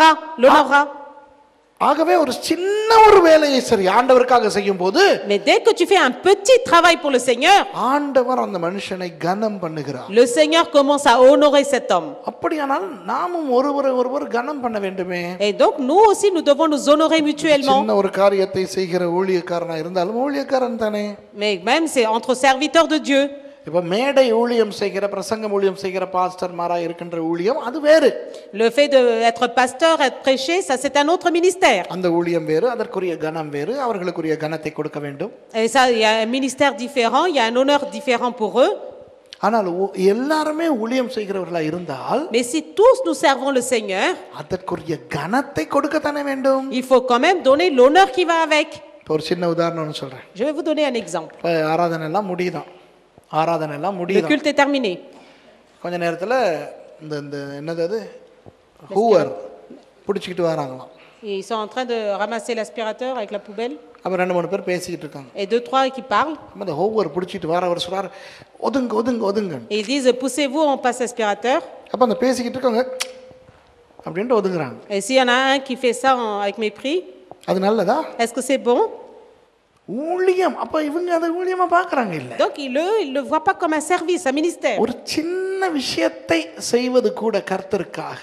Mais quand on fait une petite chose pour le Seigneur, அது ஒரு ஊழியம். c'est un service, un ministère. 11ஆம் மணி வேளையிலே வாடகைக்கு கூலிக்கு அமர்த்தப்பட்ட ஊழியக்காரர்களுக்கு ஆண்டவர் ஒரே அளவு கிரயத்தை சம்பளத்தை கொடுக்கிறார். On voit que les serviteurs qui ont été embauchés à la dernière heure, le Seigneur il a donné le même salaire que celui qui est arrivé à la première heure. ஆகவே ஊழியத்திலே நமது பார்வைக்கு பெரிய சிறிய ஊழியங்கள் இருந்தாலும், Même si pour nos yeux il y a petit ministère ou grand ministère, எல்லா ஊழியமும் சரியாக நடந்தால்தான் ஆண்டவருக்கு அது மகிமை. et c'est tout le ministère s'ils sont dirigés comme il faut, c'est la gloire pour Dieu. ஏர்போர்ட்டுக்கு போறீங்க நீங்க. Vous allez à l'aéroport, பிளேன் பறக்குது. l'avion va voler, il va décoller. Pilot அதை ஓட்டிக்கிட்டு போறார். C'est le pilote qui conduit. ஆனா அந்த pilot அந்த பிளேனை அழகா ஓட்டிக்கிட்டு போறதுக்கு எத்தனை பேருடைய வேலை அதுல இருக்கு. Vous savez, pour que le pilote il conduise, combien de personnes ont travaillé pour lui? அந்த சாதாரண ஒரு அழுக்கு உடை அணிந்த அந்த ஒருவன் வந்து அந்த வாகனத்திலே வந்து அவன் அந்த எண்ணெயை போடுவதை பார்க்க முடியும். On voit aussi celui qui est le mécanicien avec un vêtement sale qui vient mettre l'huile et tout, qui vient faire du kérosène. அந்த போதிய அளவு எண்ணெய் போடுகிற பொறுப்பு அவனுடையது. Et c'est lui qui est responsable pour mettre autant de kérosène. அவன் அந்த எண்ணெயை போடாவிட்டால் அந்த பைலட் எவ்வளவு சிறந்த பைலட்டா இருந்தாலும் விமானத்தை செலுத்த முடியாது. Et si cet mécanicien n'a pas fait le plein de kérosène, même s'il est le meilleur pilote, il peut pas voler, il peut pas conduire. எவ்வளவோ பணம் செலுத்தி சீட்டு வாங்கி அந்த விமானத்துக்குள்ளே போய் அமருகிறோம். On dépense beaucoup d'argent, on fait le voyage. அந்த விமானத்திலே ஏறுவதற்கு முன்பதாக சாதாரண கூலி ஆட்கள் போய் அதை சுத்தம் பண்ணுகிறபடி நான் நிம்மதியாக பிரயாணம் செய்கிறோம். C'est parce qu'il y a beaucoup d'ouvriers qui viennent, qui nettoient les sièges et tout, donc on voyage confortablement. அந்த விமானம் எவ்வளவு சிறந்த விமானமா இருந்தாலும், Même si c'est un avion magnifique, அந்த விமானி எவ்வளவு சிறந்த விமானியா இருந்தாலும், même si les voyageurs, tout cela sont des gens bien, ஒரு அழுக்கான இடத்திலே போய் உட்கார்ந்து நிம்மதியாக பிரயாணம் செய்ய முடியுமா? est-ce que vous pouvez vous asseoir dans un endroit sale et voyager tranquillement? ஆகவே ஒரு விமானி எவ்வளவு முக்கியமோ, Et donc vous voyez comme dans l'avion c'est important, அதே அளவு அந்த விமானத்தை சுத்திகரிக்கின்ற அந்த நபரும் முக்கியம். de même pareil celui qui nettoie, qui fait toutes choses sont des gens importants. சாதாரண விமானத்துக்கு அப்படி என்றால், Si c'est comme ça dans un simple avion, தேவ ராஜ்யத்துக்கு எந்த அளவு? et imaginez dans le royaume de Dieu qu'est-ce qu'il faut. ஒரு சின்ன ஊழியமும் பெரிய அளவிலே கர்த்தரால் மதிக்கப்படுகிறது. Même un petit ministère, le Seigneur il le considère. அநேகர் செய்து கொண்டிருக்கின்ற ஊழியங்களை நிறுத்துகிற ஒரு காலம் இது. Et ça c'est une époque où beaucoup ils arrêtent leur ministère, leur service. அதிலே ஒரு காரணம், நான் செய்வது சின்ன வேலை, அதை யார் வேண்டுமானாலும் செய்யலாம் என்று நிறுத்தி விடுகிறார்கள். Ils se disent moi je fais un petit service, un petit ministère, n'importe qui peut le faire. ஆனால் அந்த தனித்துவமான நபர் அந்த ஊழியத்தை செய்யும் பொழுது கர்த்தருக்கு அது ஒரு தனித்துவமான Mais மகிமை cette personne unique quand elle fait ce service, ce ministère, c'est quelque chose d'honneur pour Dieu. ஆகவே எல்லாரும் ஆண்டவருக்கு ஊழியம் செய்ய வேண்டும். Donc tous nous devons servir le Seigneur. என்ன ஊழியமாவது செய்ய வேண்டும். Peu importe le service qu'on doit faire. ஊழியம் செய்வது கர்த்தருக்கு நன்றி செலுத்துவதற்கு சமம். Le fait de faire un ministère, c'est être reconnaissant, lui dire merci à Dieu. ஆகவே இந்த வருஷத்தோட தீர்மானியுங்கள். Donc aujourd'hui prenez une décision. ஊழியங்களை நிறுத்தி இருக்கிறவர்கள் மறுபடியும் அந்த ஊழியங்களை செய்யுங்கள். Ceux qui ont arrêté leur ministère, dites maintenant je vais les reprendre. அல்லது உங்களுடைய ஊழியங்கள் நிறுத்தப்பட்டிருந்தால், si votre ministère a été, votre service a été arrêté, ஏதோ நீங்கள் செய்த சில தவறுகள் நிமித்தமாக சபை உங்களுடைய ஊழியத்தை நிறுத்தி இருந்தால், si l'église a arrêté votre service à cause de vos erreurs, அந்த தவறுகளை திருத்திக் கொண்டு உங்களை சரிப்படுத்திக் கொண்டு corrigez-vous, remettez-vous comme il faut. மறுபடி அந்த ஊழியத்தை செய்வதற்குரிய அந்த நடவடிக்கைகளில் ஈடுபடுங்கள். Et préparez-vous afin de reprendre le ministère qu'on vous a confié. என்றால் வேதம் சொல்லுகிறது. Parce que la Bible dit, கல்லப்பையிலே கை வைத்துவிட்டு பின்னிட்டு பார்க்கிறவன் Celui qui a mis la main à la charrue et qui se retourne en arrière, தேவனுடைய ராஜ்யத்தில் இருப்பதற்கு கூட தகுதியற்றவன். il n'est pas propre à rentrer dans le royaume des cieux. ஆகவே ஊழியக்காரர்கள் இன்றைக்கு எல்லாரும் ஊழியம் செய்ய வேண்டும். Donc vous tous, vous devez faire un service pour Dieu. ஆகவே உங்களுடைய ஊழியம் என்னவென்று கண்டுபிடித்து அந்த ஊழியத்தை செய்யுங்க. Donc trouvez quel est votre service et faites-le. கண்டுபிடிக்க முடியவில்லை என்றால் Si vous n'arrivez pas à le trouver, தெரிகிற ஊழியங்களை செய்து கொண்டு போங்க. faites ce que vous trouvez. சரி, அழைப்பு வரும் வரை வீட்டுக்குள்ளே குந்தி கொண்டிருக்க வேண்டாம். N'attendez pas assis dans votre maison jusqu'à ce que l'appel vienne. எல்லாரும் ஊழியம் செய்ய வேண்டும். கடைசியாக Tous nous devons faire servir. அடுத்த வசனத்தில் இருக்குது கடைசி. இன்று நான் உனக்கு கற்பிக்கிற கர்த்தருடைய கற்பனைகளையும் அவருடைய கட்டளைகளையும் உனக்கு நன்மை உண்டாகும்படி கைக்கொள்ள வேண்டும். கற்பனைகளை கைக்கொள்ள வேண்டும். Observez les commandements. கற்பனை என்ற இந்த இடத்துல சொல்லப்படுவது வேறு ஒன்றையும் அல்ல, தேவனுடைய வார்த்தை. Qu'est-ce que c'est les commandements si ce n'est que la parole de Dieu? கிறிஸ்தவர்களிடத்தில் ஆண்டவர் கேட்கின்ற அந்த ஐந்தாவது காரியம், La cinquième chose que le Seigneur attend des chrétiens, கர்த்தருடைய வார்த்தையை படிக்க வேண்டும். lire la parole de Dieu. கர்த்தருடைய வார்த்தையை படிக்க வேண்டும். அடிக்கடி நான் வருகிற ஒவ்வொரு தடவையும் இதைத்தான் சொல்லுகிறேன். Mais à chaque fois que je viens, c'est ça que je dis à chaque fois. வார்த்தையை படிக்க வேண்டும். Lire la parole de Dieu. வேதத்தின் 66 புத்தகங்களையும் தண்ணீர் போல மனப்பாடம் செய்து கொள்ள வேண்டும். Apprendre par cœur comme l'eau par cœur la parole de Dieu. வேதத்தை பல தடவை வாசித்து முடிக்க வேண்டும். Nous devons lire intégralement la Bible plusieurs fois. வேத பாடங்களுக்கு கலந்து கொள்ள வேண்டும். Participer aux études bibliques. கர்த்தருடைய வார்த்தையை நமக்குள்ளே நிறைய உள்வாங்கிக் கொள்ள வேண்டும். Il faut que la parole de Dieu elle soit à l'intérieur de nous. ஏனென்றால் கர்த்தருடைய வார்த்தைக்குள்ளே எல்லா ஆசீர்வாதங்களும் இருக்கிறது. Parce que dans le commandement, dans la parole de Dieu, il y a toutes choses. கர்த்தருடைய வார்த்தை ஒரு மகிமையான முறையிலே நமக்கு கொடுக்கப்பட்டிருக்கிறது. La parole de Dieu, elle nous donne toutes sortes de moyens. ஒரு சம்பவத்தை சொல்லுகிறேன். நீங்கள் மத்தேயு 17ஆம் அதிகாரத்தில் இருக்கிறது, நீங்கள் அதை பிறகு வாசித்து பாருங்கள். Dans Matthieu chapitre 17, je vais vous raconter quelque chose. இயேசு பேதுரு யாக்கோபு யோவானை கூட்டிக் கொண்டு அந்த மறுரூப மலைக்கு போகிறார். Jésus, il emmène Pierre, Jacques et Jean, il les emmène sur la montagne de la transfiguration. அந்த மலைக்கு பெயர் உயர்ந்த மலை, மறுரூப மலை என்று சொல்கிறார்கள். ஏனென்றால் அங்கே போய் இயேசு மறுரூபமானார். Pourquoi on appelle ça, c'est une montagne qui est haute? Parce que là, Jésus, il a été transfiguré, montagne de transfiguration. ஆனால் அந்த மலைக்கு வேதத்திலே பெயர் கொடுக்கப்பட்டில்லை. ஆனால் நமக்கு தெரியும் அந்த மலை வந்து தாவோர் என்று சொல்லுகின்ற ஒரு மலை. Et cette colline, elle s'appelle, c'est le mont Tahor. இஸ்ரவேலுக்கு போனவர்கள் அந்த மலையிலே போய் பார்த்திருப்பீர்கள். Et ceux qui ont été en Israël, vous l'avez vu. எத்தனை பேருக்கு ஞாபகம் இருக்கு அந்த மலைக்கு போனது? Combien de personnes vous vous souvenez? அந்த வேன்ல எல்லாம் இப்படிலாம் மேலே போய் சரி. அந்த சம்பவத்திலே அங்கு நடந்த அந்த காரியம் அதை பற்றி தெரியாத சிலர் இங்கே இருக்கலாம். அதனால் நான் ஞாபகப்படுத்த விரும்புகிறேன். Parce qu'il y a des gens peut-être ici qui ne connaissent pas, donc je vais vous rappeler. மோசேயும் எலியாவும் வந்து இயேசுவோடு பேசுகிறார்கள். Moïse et Élie sont venus auprès de Jésus et lui ont parlé. லூக்கா புத்தகத்திலே சொல்லப்பட்டிருக்கிறது, அவர்கள் என்ன பேசினார்கள் என்றால், இயேசு எருசலேமிலே எப்படி பாடுபட போகிறார் என்று. Dans Luc, il est écrit comment il parlait, de quoi il parlait, comment Jésus il allait souffrir à Jérusalem. இயேசு பாடுபட்டு என்ன செய்ய போகிறார்? Jésus, comment il va souffrir? Qu'est-ce qu'il va faire? இரத்தத்தை சிந்தி புதிய உடன்படிக்கையை ஏற்படுத்த போகிறார். Il va verser son sang, il va créer une nouvelle alliance. இதை குறித்து தான் அந்த மோசேயும் எலியாவும் வந்து இயேசுவோடு பேசிக் கொண்டிருக்கிறார்கள். C'est à propos de cela que Moïse et Élie parlent. அப்போ பேதுரு யாக்கோபு யோவான் மூன்று பேரும் நல்ல நித்திரை. Et Pierre, Jacques et Jean, pendant ce temps-là, ils dormaient bien. திடீரென எழும்பி பார்த்தால், Et tout à coup, ils se sont réveillés. மோசே எலியா வந்திருக்கிறார்கள். Il y a Moïse et Élie qui étaient là. அவர்களோடு இயேசு இருக்கிறார். Et Jésus était avec eux. இயேசு மறுரூபம் அடைந்திருக்கிறார். Jésus a été transfiguré. அந்த நிலைமையை பார்த்த உடனே இவர்களுக்கு சந்தோஷம் தாங்க முடியவில்லை. Et quand ils ont vu cet état, ils ne pouvaient plus s'arrêter tellement il était joyeux. உடனே பேதுரு ஓடி போய் இயேசுவினிடத்தில் சொல்லுகிறார். Et Pierre court à Jésus et il dit ainsi: ஐயோ இங்க இருந்து போக வேண்டாம். Non, on va pas quitter cet endroit. இங்கேயே இருந்து On விடுவோம். va rester ici. இவ்வளவு இன்பமாக இருக்கிறதே. Tellement c'est bien. உங்களுக்கு ஒரு கூடாரம், மோசேக்கு ஒரு கூடாரம், எலியாவுக்கு ஒரு கூடாரம் போட்டு கொடுத்து விடுகிறோம். Il dit on va vous faire une tente pour vous, pour Moïse et pour Élie. இங்கேயே இருப்போம் என்று. Et on reste ici. இயேசு ஒன்றும் பேசவில்லை. Mais Jésus n'a rien dit. திடீரென ஒரு மேகம் அந்த இடத்துல இறங்கியது. Et il y a un nuée qui est descendu. உடனே பிதாவானவர் அங்கிருந்து பேச Et ஆரம்பித்தார். la voix du Père s'est manifestée. மூன்று காரியம் சொல்லுகிறார். Il a dit trois choses. முதலாவது இவரே நேசகுமாரன் என்கிறார். Il a dit celui-ci est mon fils bien-aimé. இரண்டாவது இவரில் பிரியமாய் இருக்கிறேன் Il என்கிறார். a dit c'est en lui que j'ai mis toute mon affection. மூன்றாவது இவருக்கு செவி கொடுங்கள் Il என்கிறார். a dit écoutez tout ce qu'il dit. இயேசு ஒன்றும் பேசவில்லை. Jésus n'a rien dit. பிதா அந்த அளவு சந்தோஷப்பட்டு, Tellement le Père était joyeux. இவரின் குமாரன், இவரில் நான் பிரியமாய் இருக்கிறேன், இவருக்கு செவி கொடுங்கள் என்று சொல்லுகிற அளவுக்கு Le Père il a dit il est mon fils, je l'aime et écoutez-le. என்ன நடந்தது? Qu'est-ce qui s'est passé?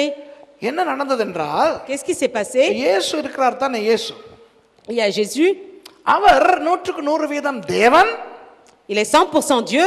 ஆனால் ஒரு 33 வருஷங்களுக்கு 100% மனிதனாக வந்தார். Et pendant ces 33 ans et demi de sa vie sur la terre, il était aussi humain. இயேசு தேவனுக்கு ஆரம்பம் இல்லை, Il n'avait pas, pour Dieu, il n'avait pas de commencement. அவருக்கு முடிவும் இல்லை. Mais il n'a pas de fin non plus. ஆனால் அவர் மனுஷனாக வந்தபோது Mais en état humain, அவருக்கு ஒரு ஆரம்பம், il a eu un commencement முடிவும் இருந்தது. et il a une fin.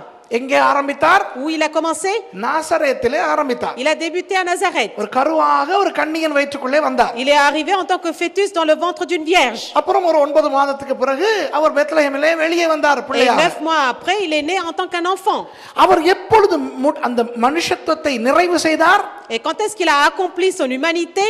மரித்த பொழுது. Quand il est décédé. ஏனென்றால் அவர் உயிரோடு எழுந்த பொழுது மறுரூபமடைந்தவராய் எழுந்தார். Et quand il est ressuscité, il a été transfiguré, changé. உயிரோடு எழுந்ததிலிருந்து அவர் மறுபடி மனுஷன் அல்ல, இனி அவர் மனுஷன் அல்ல. Quand il a été ressuscité, il n'était plus homme.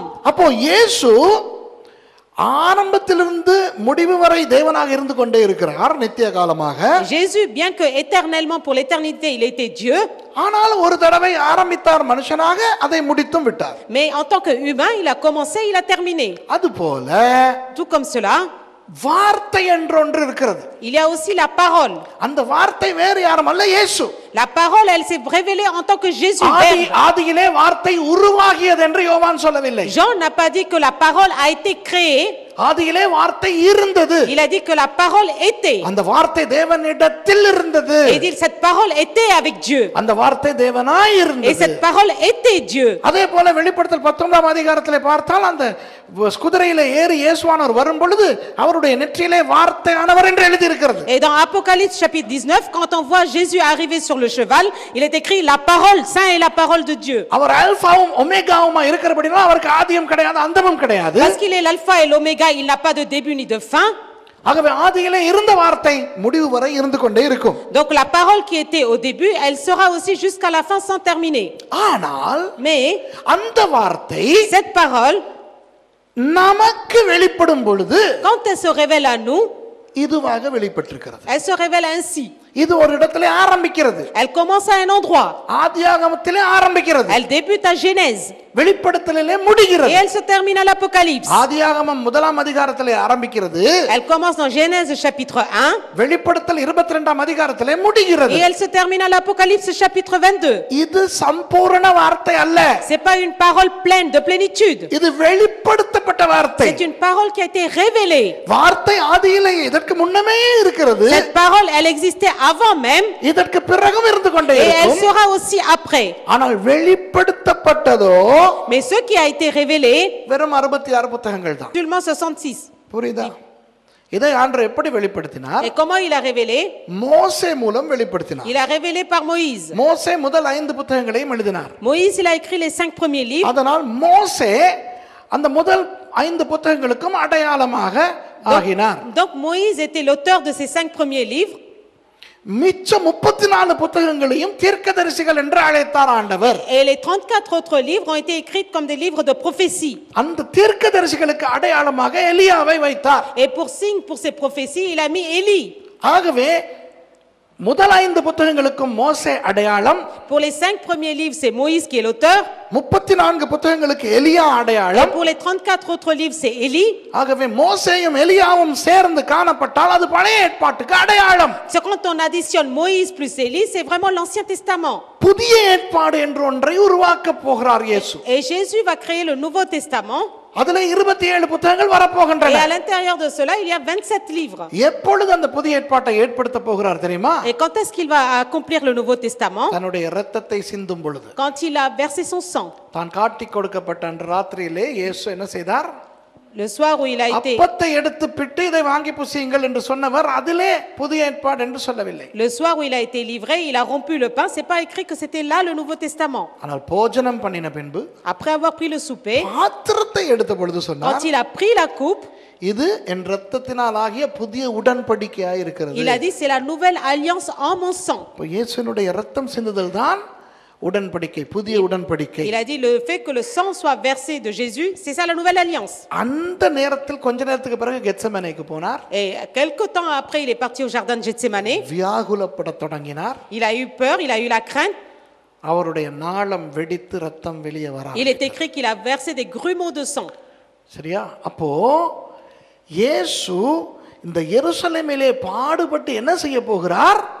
Jérusalem, après avoir souffert à Jérusalem, Jésus, qu'est-ce qu'il va faire? புதிய உடன்படிக்கை, புதிய ஏற்பாட்டை உண்டாக்க போகிறார். Il va accomplir une nouvelle alliance. Il va commencer le Nouveau Testament. அதன் நிமித்தம் 27 புத்தகங்கள் வரப்போகின்றன. À cause de cela, il y aura 27 autres livres. பழைய ஏற்பாட்டில் இருக்கின்ற 39 புத்தகங்களோடு இந்த 27 இணையும் பொழுது வேதம் சம்பூர்ணமாகிறது. Quand on voit les livres de l'Ancien Testament et les nouvelles, la parole va s'accomplir entièrement. அந்த புதிய ஏற்பாட்டின் புத்தகங்கள் எழுதப்பட முந்தியே, avant même que le Nouveau Testament soit écrit, மறுரூபமலையிலே dans le monde de transfiguration, மோசே எலியா என்ற அந்த 2 பேரையும் வருவித்து, Moïse et Élie sont arrivés. முதல் 5 புத்தகங்களுக்கும் மற்ற 34 புத்தகங்களுக்கும் பிரதிநிதியான அந்த 2 பேரோடு les 2 auteurs du 5 livres et du 34 livres, Moïse et Élie, இயேசுவும் இணைந்து, et Jésus s'est mis avec eux. சரித்திரத்தில் முதல் தடவையாக Et pour la première fois de l'histoire, இந்த வெளிப்பாட்டை மறுரூபமான நிலையிலே, அதாவது பரிசுத்த வேதாகமத்தை மறுரூபமான ஒரு நிலையிலே அந்த இடத்திலே காண்பித்தார்கள். cette sainte Bible, cette sainte parole, ils l'ont montré symboliquement. முழு வேதாகமம் உருவாக முதல், toute la parole avant qu'elle soit créée, அதை ஒரு மறுரூபமான நிலையில் உருவானதை பிதா கண்ட பொழுது, le Père, quand il a vu symboliquement qu'elle était là devant le auteur, சந்தோஷப்பட்டு il a été joyeux, மேகத்தில் இறங்கி, il est descendu des nuées, இதற்கு காரணமாயிருந்த தனது குமாரன் மேல் நான் பிரியமா இருக்கிறேன் என்று சொல்லி, il a dit c'est mon fils sur lequel tout pose, il dit je suis agréable à lui, இவருக்கு செவி கொடுங்கள் என்று சொன்னதன் மூலம், parce qu'il a dit écoutez-le, இவர் என்கின்ற இந்த வார்த்தைக்கு செவி கொடுங்கள் என்று பிதா சொன்னார். il a pas dit écoutez-le lui seul, mais écoutez à sa parole, il a dit le Père. இவர் என் நேசகுமாரன், Il est mon fils bien-aimé, இவரில் பிரியமா இருக்கிறேன், c'est en lui que j'ai mis mon affection. இவருக்கு செவி கொடுங்கள் என்று சொன்னது Il a இதற்காக. dit écoutez-le Jésus. அதாவது Ça veut dire ஆண்டவரே பார்த்து சந்தோஷப்பட்ட ஒரு விஷயம்தான் இந்த வேதம். cette parole, c'est Dieu lui-même quand il l'a vu s'accomplir entièrement, il a été joyeux. ஆகவே இதற்கு கீழ்ப்படியுங்கள் Donc என்று அவர் obéissez சொல்லுவது à cette parole. மிக மிக முக்கியமான ஒன்றாக இருக்கிறது. Il n'y a rien d'autre de plus important. அதைத்தான் இந்த இடத்துல சொல்லுகிறார். C'est ce qui est dit dans ce verset. அவருடைய கற்பனைகள் எல்லாம் உன் முழு ஆத்மாவோடும், அது வாசிங்க, அந்த அந்த எப்படி சொல்லி இருக்குதுன்னு நல்லா கவனிங்க. நான் என்று உனக்கு கற்பிக்கிற கர்த்தருடைய கற்பனைகளையும் அவருடைய கட்டளைகளையும் உனக்கு நன்மை உண்டாகும்படி கைக்கொள்ள வேண்டும் என்பதையே அல்லாமல் வேறு, உனக்கு நன்மை உண்டாகும்படி நீ கைக்கொள்ள வேண்டும். Afin que tu sois heureux, je te demande d'observer ces commandements. இந்த வார்த்தையை கைக்கொள்ளும் பொழுது அதனால் ஆண்டவர் என்ன செய்கிறாராம்? Quand tu observes ces commandements, qu'est-ce que Dieu fait pour toi? உங்களுக்கு நன்மையை கொடுக்கிறாராம். Il fait que tu sois heureux. நம்முடைய வாழ்க்கையில் நன்மைகள் தேவை அல்லவா? Est-ce que dans notre vie, nous avons besoin de bienfaits? பாடுனா மாத்திரம் போதாது, எத்தனை நன்மைகள் எனக்கு செய்தீர், Il எப்படி suffit pas de நன்றி சொல்ல. chanter seulement en disant combien de bienfaits tu m'as donné. அது நிறைய பேர் பாடும்போது எப்படி தெரியுமா எனக்கு கேக்குது? Moi, vous savez, quand les gens ils chantent, comment je le sens. எத்தனை நன்மையை தான் நீர் செய்திருக்கிறீர், Mais combien t'en as fait? எத்தனை நன்மைகள் எனக்கு செய்தீர், Combien- எப்படி நன்றி சொல்ல, ஒண்ணுமே செய்யல, அந்த Combien, ஃபீலிங்ல பாடுற மாதிரி தான் இருக்கு. combien t'en as fait? Vraiment, en vrai, tu n'as pas fait, donc ça sert à rien que je te dise merci. உண்மையாக வேதத்துக்கு கீழ்ப்படிந்து வாழும்போது Vraiment, quand on obéit à la parole de Dieu, உனக்கு நன்மை உண்டாகும் என்று இந்த வசனம் சொல்லுது. la Bible dit tu seras heureux et tu auras tous les biens. ரொம்ப பெரிய பெரிய விஷயம்லாம் ஆண்டவர் கேட்கல, Le Seigneur ne demande rien de très 5 important. காரியங்களை கேட்கிறார். Il demande 2 choses. கர்த்தருக்கு பயப்படவாம், Il demande craindre l'Éternel, அவர் நமக்கென வைத்த அந்த அவருடைய வழியில் de நடக்கவாம், marcher dans ses voies, dans le chemin qu'il t'a tracé, அவர் மேல் வைத்த அந்த அன்பை காட்டவாம், de montrer l'amour que tu as pour lui, அவருக்கு ஊழியம் de செய்யவாம், le servir அவருடைய வார்த்தைக்கு et கீழ்ப்படியவாம். de obéir à sa parole. இந்த 5 காரியங்களையும் மாத்திரம் நம்முடைய வாழ்க்கையில செய்தால் Si vous faisiez seulement ces 5 choses qu'il a demandées, நம்முடைய வாழ்க்கை மேம்படும், votre vie sera élevée, ஆசீர்வதிக்கப்படும், vous serez bénis கர்த்தர் எங்கள் மேல் பிரியமாயிருப்பார். et le Seigneur vous serez agréable à Dieu. கரங்களை ஏற்றி நம்மோடு ஆண்டவர் பேசிய நல்ல வார்த்தைக்காக 5 விதமான காரியம் நமக்கு ஆண்டவர் பேசியிருக்கிறார்.